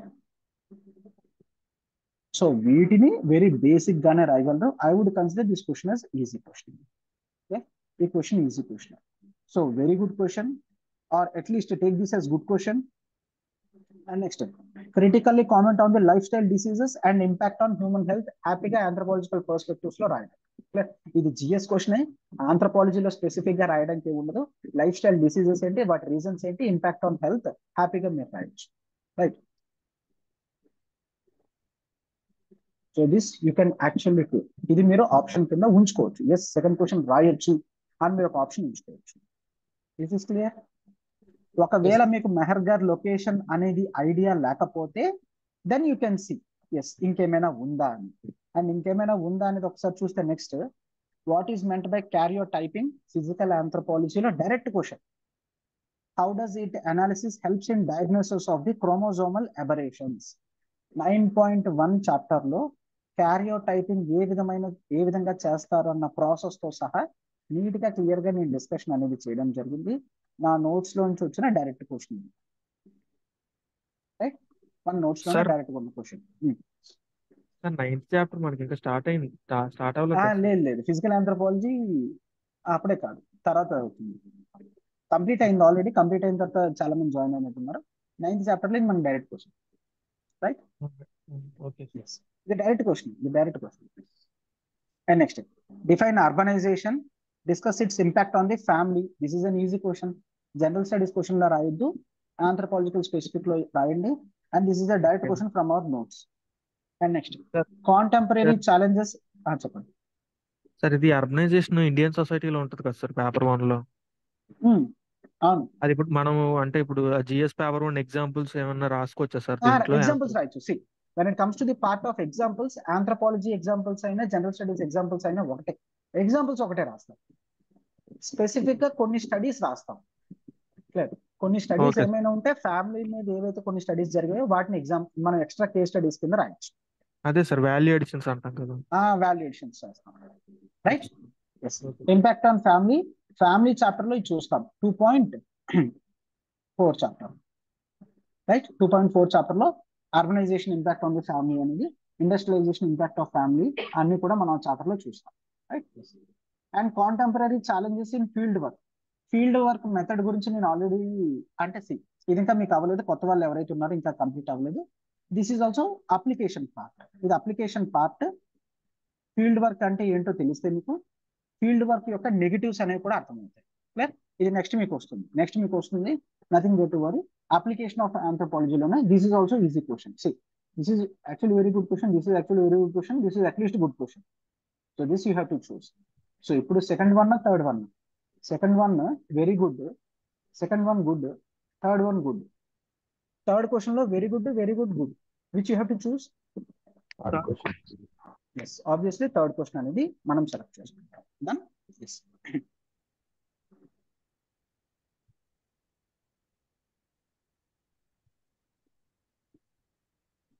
And next fourth question. చెప్పండి సార్. సారీ సార్, అంటే ఇప్పుడు ప్రతి సెక్షన్ లోని ప్రతిదీ రాయాలా సార్, అటెంప్ట్ చేయాలా సార్ క్వశ్చన్? నేను అదే అంటున్నాను. ఇక్కడ మీరు సెకండ్ది, థర్డ్ దాంట్లో ఈ రెండు సెలెక్ట్ చేసుకున్నారు అనుకోండి. లెట్స్ టేక్ 2 సెలెక్ట్ చేసేసుకున్నారు, 3 సెలెక్ట్ చేసేసుకున్నారు. Then you are bound not to select 4th. And ఇక్కడున్న 6, 7, 8 లో ఒకటి సెలెక్ట్ చేసుకుంటే చాలు.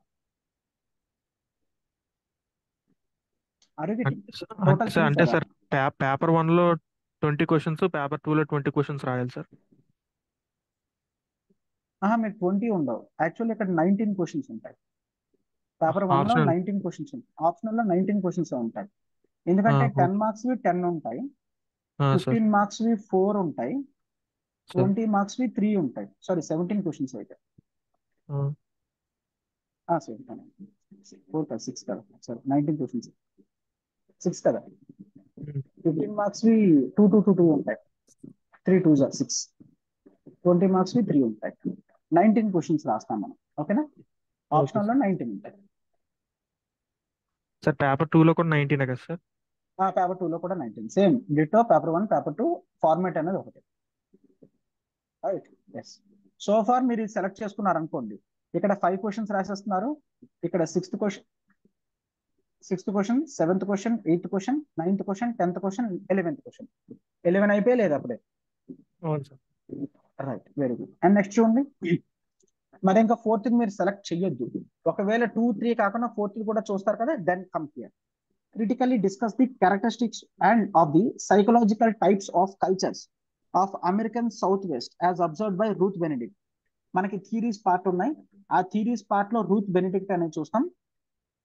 6th చాప్టర్ ఉంటుంది, కల్చరల్ పర్సనాలిటీ స్కూల్ అంటాం. కల్చరల్ పర్సనాలిటీ స్కూల్లో రూత్ బెనిడిక్ట్ వస్తారు. అయితే Ruth Benedict has given two studies. ఒకటి అపోలోనియన్ అండ్ డైనోసియన్. అపోలోనియన్ కల్చర్, డైనోసియన్ కల్చర్ అనేది ఇవ్వడం జరిగింది. అపోలోనియన్ కల్చర్ అనేది very good culture, very good. So పిల్లల్ని బాగా చూసుకుంటారు. అది మనం పాబ్లోజూని సొసైటీలో చూస్తాం అనమాట. డైనోసియన్ సొసైటీస్ లో ది మాలినేషన్ సొసైటీస్ ఎగ్జాంపుల్స్ అనేవి ఇస్తాం. సో ఈ విధంగా సైకలాజికల్ టైప్స్ అంటే నథింగ్ బట్ అపోలోనియన్ అండ్ డైనోసియన్ టైప్స్. అయితే నా క్లాస్ లో నేను రూత్ బెనిడిక్ట్ గురించి ఎక్స్ప్లెయిన్ చేశాను అండ్ అపోలోనియన్, డైనోసియన్ గురించి ఎక్స్ప్లెయిన్ చేశాను. బట్ ఆ అపోలోనియన్, డైనోసియన్ అనేది సైకలాజికల్ టైప్స్ అని మీకు తెలిస్తే ఫైన్, తెలియకపోతే డోంట్ వరీ, ఆల్రెడీ మనం ముందు రాసేసాం కదా, అసలు దీన్ని సెలెక్ట్ చేసుకోవద్దు. ఒకవేళ 2, 3లో ఒకటే మీరు సెలెక్ట్ చేసుకున్నా 4th సెలెక్ట్ చేసుకోవద్దు. రూత్ బెనిడిక్ట్ అపోలోనియన్, డైనోసియన్ స్టడీస్ మాత్రమే చెప్పడం జరిగింది. ఆ యొక్క సైకలాజికల్ టైప్స్ ని డీప్ గా డిస్కషన్ చేయడం అదంతా సుత్తి. Right. And next, discuss the Acheulean and Woldwan tradition in Indian Paleolithic cultures with suitable illustrations. This is fine. అర్థమైంది. ఇక్కడ క్వశ్చన్ ఏమి ఇచ్చాడు మనకి, ఆర్కియలాజికల్ ఆంథ్రోపాలజీ అనేది పేపర్ 1 లో ఉంటుంది, పేపర్ 2 లో కూడా ఉంటుంది. బట్ ఏమి ఇచ్చాడు, ఇండియన్ పేలియోలిథిక్ కల్చర్ అంటే ఇది ఎక్కడ క్వశ్చన్, ఇది పేపర్ 2. ఎస్, పేపర్ 2 క్వశ్చన్స్ అనేవి పేపర్ 1 లో కూడా ఇస్తాడు. ముందు నుంచి 2021 నుంచి ఇస్తున్నాడు. 2021 ఇచ్చాడు, 22 ఇచ్చాడు, 23 ఇచ్చాడు, 24 కూడా ఇచ్చాడు. పేపర్ 2 లో ఉన్న ఎగ్జాంపుల్స్, పేపర్ 2 లో ఉన్న కేస్ స్టడీస్ లాంటివి కూడా పేపర్ 1 లో రాస్తాము హ్యాపీగా. డన్. ఇండియన్ పేలియోలిథిక్ లో మనకి ఎచూలియన్ అండ్ ఓల్డ్వాన్ ట్రెడిషన్ టూల్స్ అనేవి ఏమున్నాయో రాస్తారు. అయితే టూల్ ట్రెడిషన్స్ వచ్చినప్పుడు ఖచ్చితంగా మీరు డయాగ్రామ్స్ అనేవి గీయాల్సిందే. రైట్. సో ఫర్ ఎగ్జాంపుల్ దీన్ని మనం చాపింగ్ టూల్స్ అని అంటాము.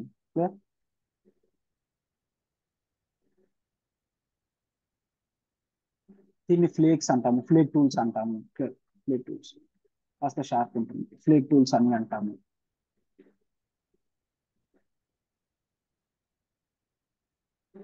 అండ్ ఇది యూనిఫేషియల్ ఫ్లేక్ టూల్స్ అంటాము. ఇట్లాంటివన్నీ బేసిక్ డయాగ్రామ్స్ అనేవి మీరు వేయండి. This is clear.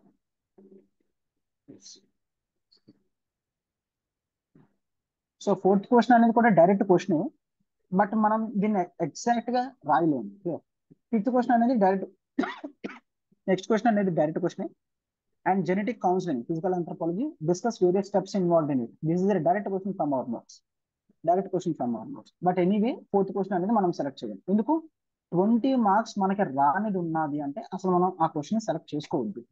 దాన్ని ఎప్పుడైతే 20 మార్క్స్ ని సెలెక్ట్ చేసుకోమో ఎగ్జాక్ట్ ఈ 4th అంతటిని కూడా సెలెక్ట్ చేసుకోండి. ఓకేనా?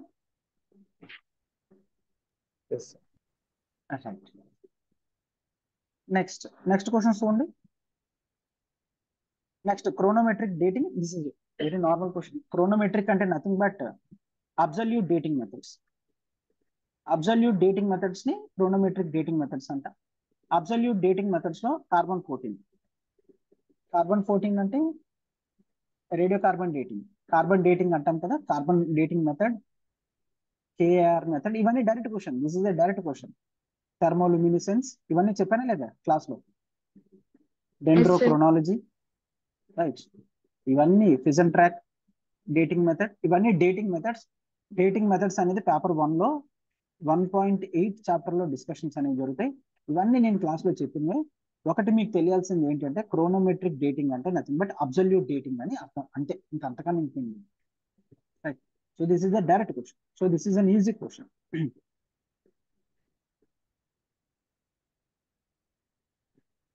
And next, cultural relevance of కులా ring అనేది direct question. This is the direct question from our notes. Clear. Economic ఆంథ్రోపాలజీలో కులా ring గురించి చెప్తాము. మాలినోస్కి డిస్కషన్స్ అనేవి మనం ఇక్కడ రాస్తామన్నమాట. Clear? హెరిటబిలిటీ and estimations. Yes, this is 9.1. 9.1 లో మనం ట్విన్ స్టడీస్ చదువుతాం. ట్విన్ స్టడీస్ లో హెరిటబిలిటీ అండ్ ఎస్టిమేషన్స్ అనే టాపిక్ లో డైరెక్ట్ క్వశ్చన్ హెరిటబిలిటీ. క్లియర్? అంటే నథింగ్ బట్ ట్విన్స్ ఉంటారు కదా, ట్విన్ స్టడీస్ లో ట్విన్స్ ఉంటారు కదా, దట్ ఈస్ మోనోజైగోటిక్ ట్విన్స్ చూస్తాము, డైజైగోటిక్ ట్విన్స్ చూస్తాము. వీళ్ళిద్దరి మధ్యన ఏ విధంగా కాన్కార్డెన్స్ అండ్ డిస్కార్డెన్స్ అనేది ఉంది అనే స్టడీస్ ఇక్కడ చేస్తాం. అయితే 9th చాప్టర్ ఇంకా కంప్లీట్ అవ్వలేదు కాబట్టి కంప్లీట్ అవ్వని వాళ్ళకి కాస్త క్లాష్ ఉంటుంది, అయిన వాళ్ళకి fine. This is a direct thing from our notes. And ఇప్పటికీ మీరు నోట్స్ యాక్సెసిబిలిటీ ఉంది కదా, మీరు ఏ నోట్స్ అయినా వెళ్ళి చూడొచ్చు. This is the direct question from our notes. And next, authority and forms of political organization. This is nothing but simply application. Difficulty ఏం కాదు, application. డిఫరెంట్ పొలిటికల్ ఆర్గనైజేషన్స్ అంటే ట్రైబల్స్ లో డిఫరెంట్ పొలిటికల్ ఆర్గనైజేషన్స్ ఉంటాయి కదా, వాటి యొక్క authority and forms అనేవి రాయాలి. అంటే పొలిటికల్ ఆర్గనైజేషన్స్ ఏమున్నాయి, వాటి యొక్క అథారిటీ ఏంటి అని. ఫర్ ఎగ్జాంపుల్ నెక్స్ట్ మీకు వస్తుంది, నెక్స్ట్ ఇమ్మీడియట్ గా వస్తుంది. ఇదేంటంటే political anthropology. This comes under 4th chapter. 4th chapter political anthropology ఉంది. ఆ పొలిటికల్ ఆంథ్రోపాలజీ చాప్టర్ లో మీరు దీన్ని చూస్తారు. That is political anthropology. This is also direct question from our notes. అంటే బట్ ఎగ్జాక్ట్ గా మీకు దొరకదు, జిగ్జాగ్ మేనర్ లో దొరుకుతుంది. పొలిటికల్ ఆంథ్రోపాలజీ క్లాస్ అయిపోయిన తర్వాత మీరు దీన్ని హ్యాపీగా రాయాలి.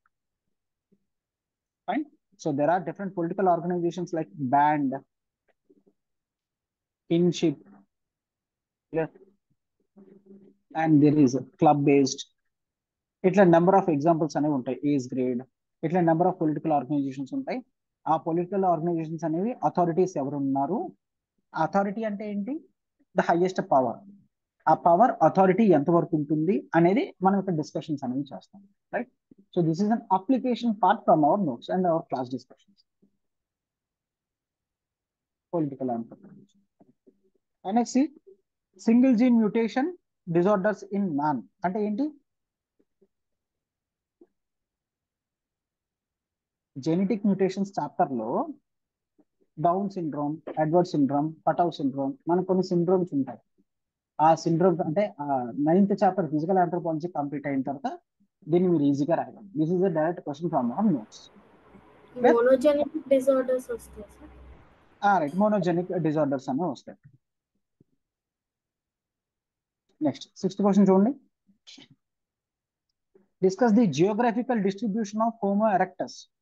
Homo erectus geographical distribution, taking into account its physical features, where does it fit in human evolutionary? Yes, ఇది ఆల్రెడీ కంప్లీట్ చేశా కదా. Clear?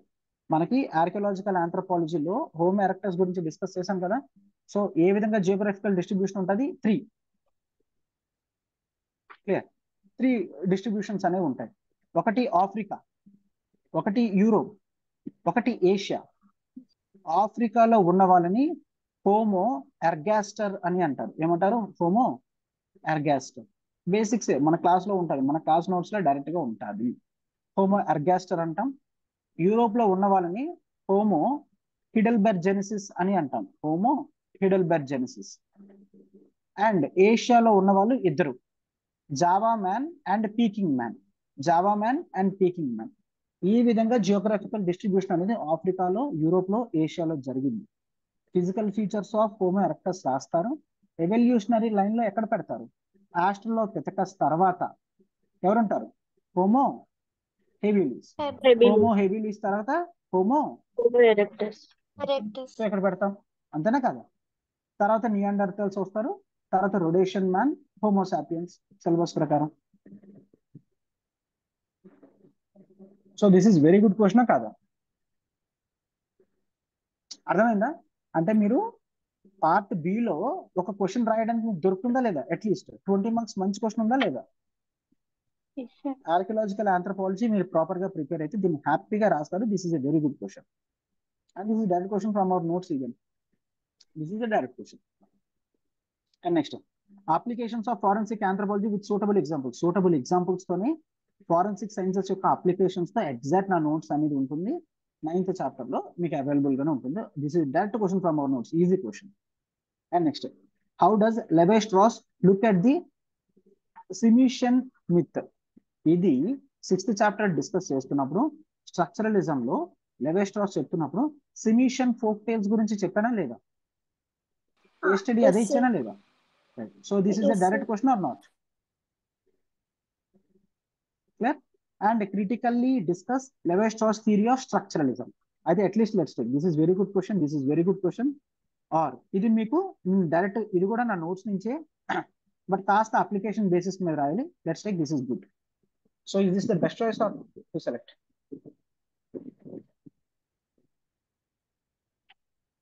Yes, sir. Is this clear? So ఈ 3 క్వశ్చన్స్ కూడా మన నోట్స్ నుంచి డైరెక్ట్ గా వచ్చింది. మన Sir? నోట్స్ నుంచి డైరెక్ట్ గా చెప్పండి. సార్ ఇది అప్లికేషన్ అనేసి అన్నారు కదా. ఆ, ఆ. ఉమ్. అదే అప్లికేషన్. ఐ మీన్ ఈ సిమ్యులేషన్ ఫోక్ టేల్స్ అనేవి నేను ఆల్రెడీ కేస్ స్టడీ కింద క్లాస్ లో ఇచ్చా. యూ షుడ్ నో లెవెస్ట్రాస్ అంటే స్ట్రక్చరలిజం గురించి రాసి, ఆ సిమ్యులేషన్ ఫోక్ టేల్స్ గురించి రాసి, క్రిటికల్ పాయింట్స్ ఆఫ్ స్ట్రక్చరలిజం గురించి రాస్తారు. అంతే, ఇంకా అంతకన్నా ఇంకేం లేదు. 15 మార్క్స్ కి ఈజీగా రాయగలరు. Done. Yes. And next C 7th question చూడండి. 7th question, critically explain the notion of deconstruction in the light of the postmodern works of Jacques Derrida. Yes, this is fine. I think in class లో దీని గురించి discussion చేశానా చేయలేదా అనేది పక్కన పెడితే, Jacques డెరిడా అన్న వ్యక్తి పోస్ట్ మోడర్నిజం డిస్కస్ చేశానా క్లాస్ లో, థియరీస్ లో? చెప్పారు సార్. ఎస్, 2 hours కాదు 3 hours క్లాస్ చెప్పా పోస్ట్ మోడర్నిజం గురించి. But I did not rise the words of Jacques డెరిడా and deconstruction Jacques డెరిడా గురించి నేను రైజ్ చేయలేదు, ఎందుకంటే వాళ్ళు అసలు ఆంథ్రపాలజిస్టులు కాదు, వీళ్ళు political scientist. These or political scientist. నాకు వీళ్ళ గురించి పూర్తి ఐడియా ఉంది, ఎందుకంటే ఐఎమ్ ఫ్రమ్ పిఎస్ఆర్ బ్యాక్గ్రౌండ్ కాబట్టి నాకు వీళ్ళ గురించి పూర్తి ఐడియా ఉంది. సో మీకు అసలు ఉండాల్సిన అవసరం లేదు. పోస్ట్ మోడర్నిజం అనేది చాలా పెద్ద టాపిక్. డీకన్స్ట్రక్షన్ అనేది జాక్విస్ డెరిడా ఇచ్చాడు. పోస్ట్ మోడర్నిజం అనేది మన ఆంథ్రపాలజీలో ఉంది. మనం ఆంథ్రపాలజిస్టుల గురించి చూస్తాం, వీళ్ళ గురించి చూడాల్సిన అవసరం లేదు. This is a clear bouncer question, this is a clear complete bouncer. ఇది ఒక డిఫికల్టీ క్వశ్చన్. బట్ ఏదైనా ప్రాబ్లం ఉందా? ఇది డిఫికల్టీ క్వశ్చన్ అయితే మనకి ఏమైనా ప్రాబ్లం ఉందా? హ్యాపీగా వదిలేయచ్చా లేదా? అవునా? పార్ట్ ఏలో 2 సెలెక్ట్ చేసేసుకున్నాం, పార్ట్ బిలో 1 సెలెక్ట్ చేసుకోవాలి. అందులో మనకి ఇది వచ్చు. సో ఇది అప్పుడు ఎట్లా ఉన్నా మనకు అనవసరం కదా. ఇది డిఫికల్టీ అయితే ఏంటి, వెరీ డిఫికల్టీ అయితే ఏంటి, అవునా కదా? క్లియర్. ఇదైతే నేను క్లాస్ లో డిస్కస్ చేయలేదు, నా నోట్స్ లో మీకు ఉండదు. సరే, అయితే దీని గురించి చదవాల్సిన అవసరం లేదు, ఎందుకంటే అది పిఎస్ఐఆర్ టాపిక్, మీరు కాదు. మరి ఎందుకు ఇచ్చాడు సార్? ఎందుకు ఇచ్చాడంటే పోస్ట్ మోడర్నిజం అన్న టర్మ్ ఆంథ్రపాలజీలో ఉంది. పేపర్ డిఫికల్టీ చేయాలంటే క్రాస్ డిసిప్లినరీ కాన్సెప్ట్స్ అనేవి ఇస్తూ ఉంటారు. ఆ విధంగా వీడు ఇచ్చాడు అంతే. పేపర్ ని డిఫికల్ట్ లెవెల్ అని కొంతమంది అనుకోవాలి అని, అంతే తప్ప దాన్ని అంత భయపడాల్సిన అవసరం లేదు. Is this clear? Yes. Right. Yes. And next, what is a మల్టీఫాక్టోరియల్ trait? మల్టీఫాక్టోరియల్ trait అంటే ఏంటి? illustrate your answer with suitable human examples. Multifactorial trait అంటే what are traits? Traits అంటే నథింగ్ బట్ క్యారెక్టరిస్టిక్స్. అంటే సి ఇది కూడా ఫిజికల్ ఆంథ్రోపాలజీలోనే. ట్రైట్ అంటే characteristics. So human, let's take ఏదైనా ఒక ఆస్పెక్ట్ ఉంది అనుకోండి, ఆ ఆస్పెక్ట్స్ వెనకతన ఏ విధమైన జెనెటిక్ ఇన్ఫ్లుయెన్స్ అనేది ఉంది, అయితే అది సింగిల్ ఫ్యాక్టోరియలా ఆర్ మల్టీ ఫ్యాక్టోరియలా అనే బేసిస్ మీద మనకి ఎగ్జాంపుల్స్ అనేవి ఉంటాయి. For example let's take hair colour ఉంది. హెయిర్ కలర్ అనేది బ్లాక్ అయినా ఉండొచ్చు, బ్రౌన్ అయినా ఉండొచ్చు, బ్లాండ్ అయినా ఉండొచ్చు, వైట్ కలర్ అయినా ఉండొచ్చు, ఏదైనా ఉండొచ్చు.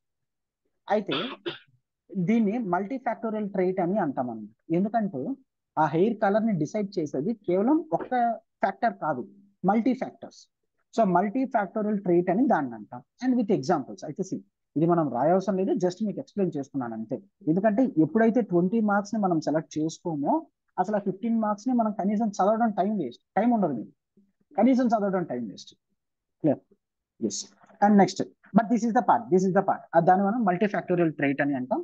డిఫరెంట్ ఎగ్జాంపుల్స్ అనేవి ఇస్తాం. సూటబుల్ హ్యూమన్ ఎగ్జాంపుల్ అదే కదా ఇచ్చాను. హెయిర్ కలర్ కానీ, ఐక్యూ కానీ, స్కిన్ కలర్ కానీ, ఏదైనా మనం మల్టీ ఫ్యాక్టోరియల్ ట్రైట్ కింద చూస్తాం. And next, applicability of various sampling techniques. This is also very bouncer. Difficulty నా నోట్స్ లో ఉండదు, నేను ఈ టాపిక్స్ కూడా చెప్పను, ఇది అవసరం లేదు అసలు. ఈ టాపిక్ కూడా చెప్పను. ఒకవేళ చెప్పినా చదవడానికి, రాయడానికి, చేయడానికి ఏముండదు. కంప్లీట్ గా వేస్ట్ ఇది. సో హ్యాపీగా మీరు 7th క్వశ్చన్ ఉంది అని మర్చిపోవచ్చు. డన్. అండ్ నెక్స్ట్ క్వశ్చన్ చూడండి.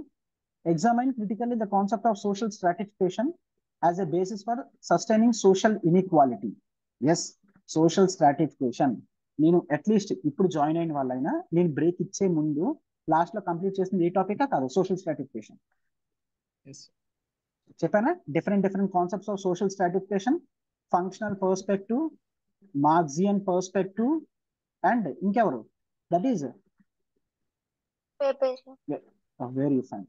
ఫంక్షనల్ పర్స్పెక్టివ్స్ లో ఎవరున్నారు? Anthropologist Davis and more.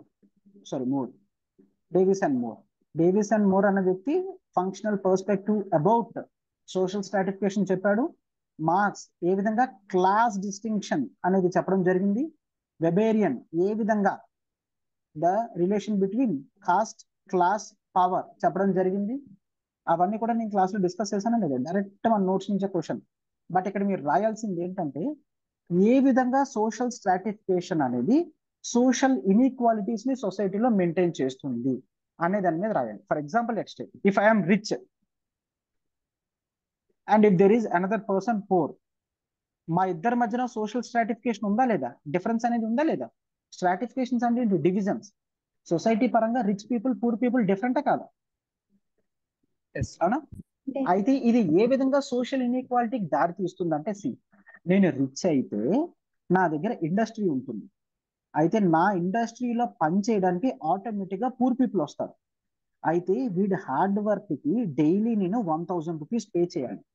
But నేను వీడికి కేవలం 600 రూపీసే పే చేస్తా. ఎందుకు? ఆ ఎక్స్ట్రా 400 అనేది నేను ప్రాఫిట్ కింద తీసుకుంటా.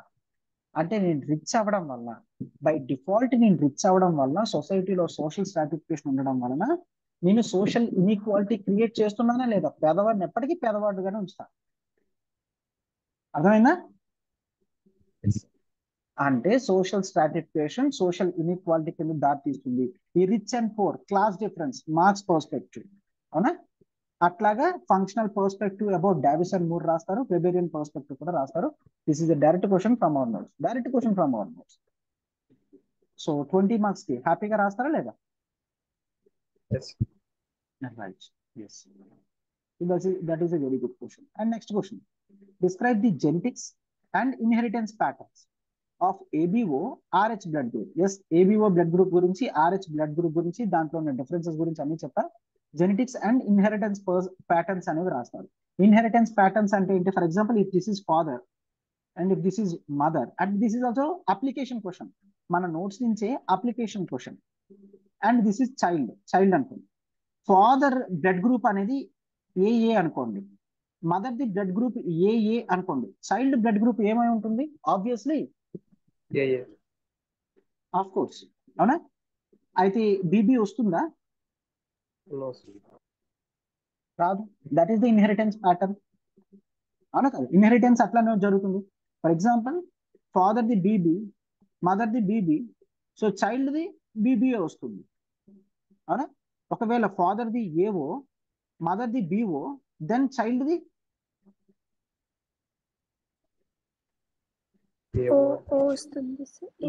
ఏదైనా రావచ్చు. క్లియర్? ఏబి అయినా రావచ్చు, ఓఓ అయినా రావచ్చు, ఏఓ అయినా రావచ్చు, బిఓ అయినా రావచ్చు, ఏదైనా రావచ్చు. అవునా? సో అంతే తప్ప ఏఏ వస్తుందా? రాదు. బీబీ వస్తుందా? రాదు. సార్ ఎందుకు సార్ రాదు? ఎందుకు రాదు అంటే, ఇన్హెరిటెన్స్ ప్యాటర్న్స్ లో ఎప్పుడు కూడా ఫాదర్ నుంచి ఒకటి, మదర్ నుంచి ఒకటి తీసుకుంటాం. అయితే ఏబి పేరు అవుతుంది, ఏఓ పేరు అవుతుంది, బిఓ పేరు అవుతుంది, ఓ పేరు అవుతుంది. అంతే తప్ప ఎగ్జాక్ట్ ఏఓ, ఎగ్జాక్ట్ బిఓ అనేది, అంటే ఫర్ ఎగ్జాంపుల్ డబల్ ఏ రాదు. ఎందుకు? ఆపోజిట్ లో ఏ లేదు కాబట్టి. ఫాదర్ నుంచి ఒకటి, మదర్ నుంచి ఒకటి వచ్చి చిల్డ్రన్ తో వస్తుంది అనమాట. డన్. రాయగలరా లేదా? ఈ డయాగ్రామ్ గీసి బాక్స్ వేసి, దీన్ని బాక్సెస్ రాయొచ్చు కదా? రైట్. సో దీన్ని కూడా హ్యాపీగా రాయొచ్చు. క్లియర్? కార్ల్ లాండ్ స్టైనర్ అనే వ్యక్తి బ్లడ్ గ్రూప్స్ ని చదివాడా? సో వాటన్నిటి గురించి రాస్తారు. RH బ్లడ్ గ్రూప్ కూడా రాస్తారు.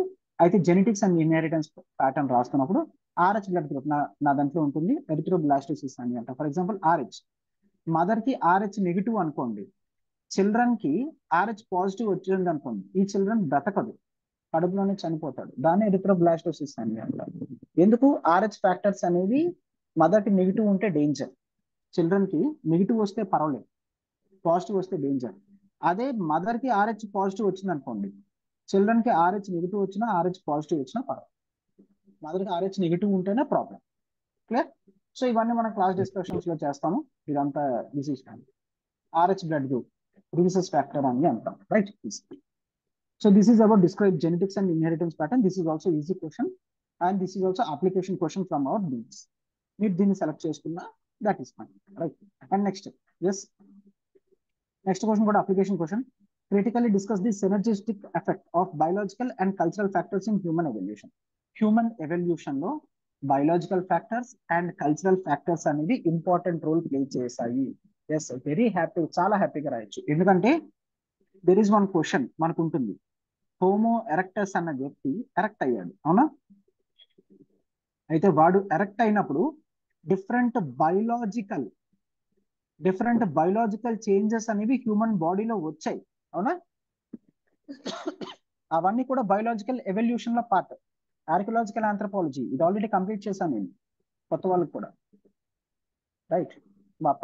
రీసెంట్ గానే అవన్నీ కూడా కంప్లీట్ అయ్యాయి. So biological evolution, cultural evolution కూడా హ్యాపీగా రాస్తారు. కల్చరల్ ఎవల్యూషన్ అంటే ఏంటి? స్టోన్ టూల్స్ నుంచి, అంటే తర్వాత మనం ఫ్లింట్ టూల్స్కి వచ్చాము, క్లియర్? తర్వాత బోన్ టూల్స్కి వచ్చాము. ఇవన్నీ కూడా టూల్స్ లో ఎవల్యూషన్ అనేది చూస్తాం. అండ్ ఫుడ్ లో కూడా ఏ విధంగా ఎవల్యూషన్ వచ్చిందో చూస్తాము. అండ్ ఈవెన్ లాంగ్వేజ్ లో కూడా ఏ విధంగా ఎవల్యూషన్ వచ్చిందో చూస్తాం. సో హ్యూమన్ ఎవల్యూషన్ లో ఎస్ అంటే మీరు కన్క్లూజన్ ఏమని రాయాలంటే, yes, biological and cultural factors రెండు కూడా ఎవల్యూషన్ లో హెల్ప్ అయ్యాయి కాబట్టి హోమోసేపియన్ ఈ రోజు development towards the civilisation are improvement of the civilisation అని కన్క్లూడ్ చేయాలి. డన్?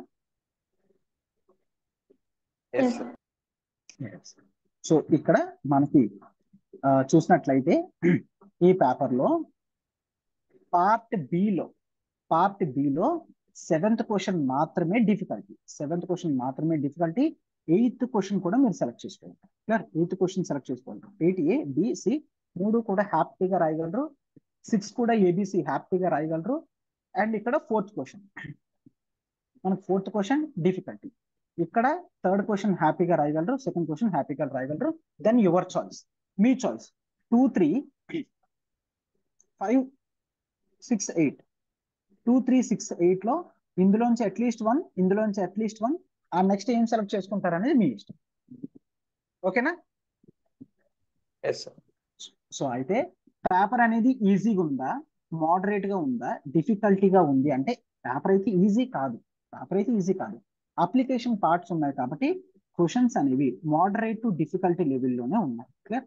మనకి 10 మార్క్స్ క్వశ్చన్స్ లోనే బౌన్సర్స్ అనేవి ఒక్క 10 మార్క్సే కదా వెరీ బౌన్సర్, ఒక 10 మార్కే వెరీ బౌన్సర్. 15 మార్క్స్ లో 20 మార్క్స్ లో బౌన్సర్స్ ఉన్నాయి. బట్ మనకు అనవసరం, మనం రాసేస్తున్నాం కదా కావాల్సినట్టుగా, అవునా కదా?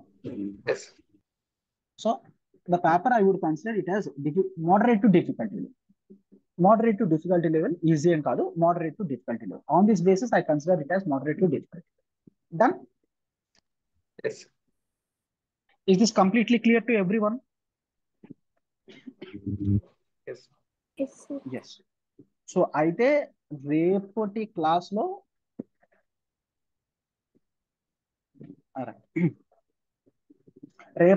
లో మనం పేపర్ 1 డిస్కషన్ చేసాం కదా ఈరోజు. రేపు పేపర్ 2 డిస్కషన్ అనేది కంప్లీట్ చేసి నెక్స్ట్ నుంచి క్లాసెస్ పెడతాం. డన్? Any doubts?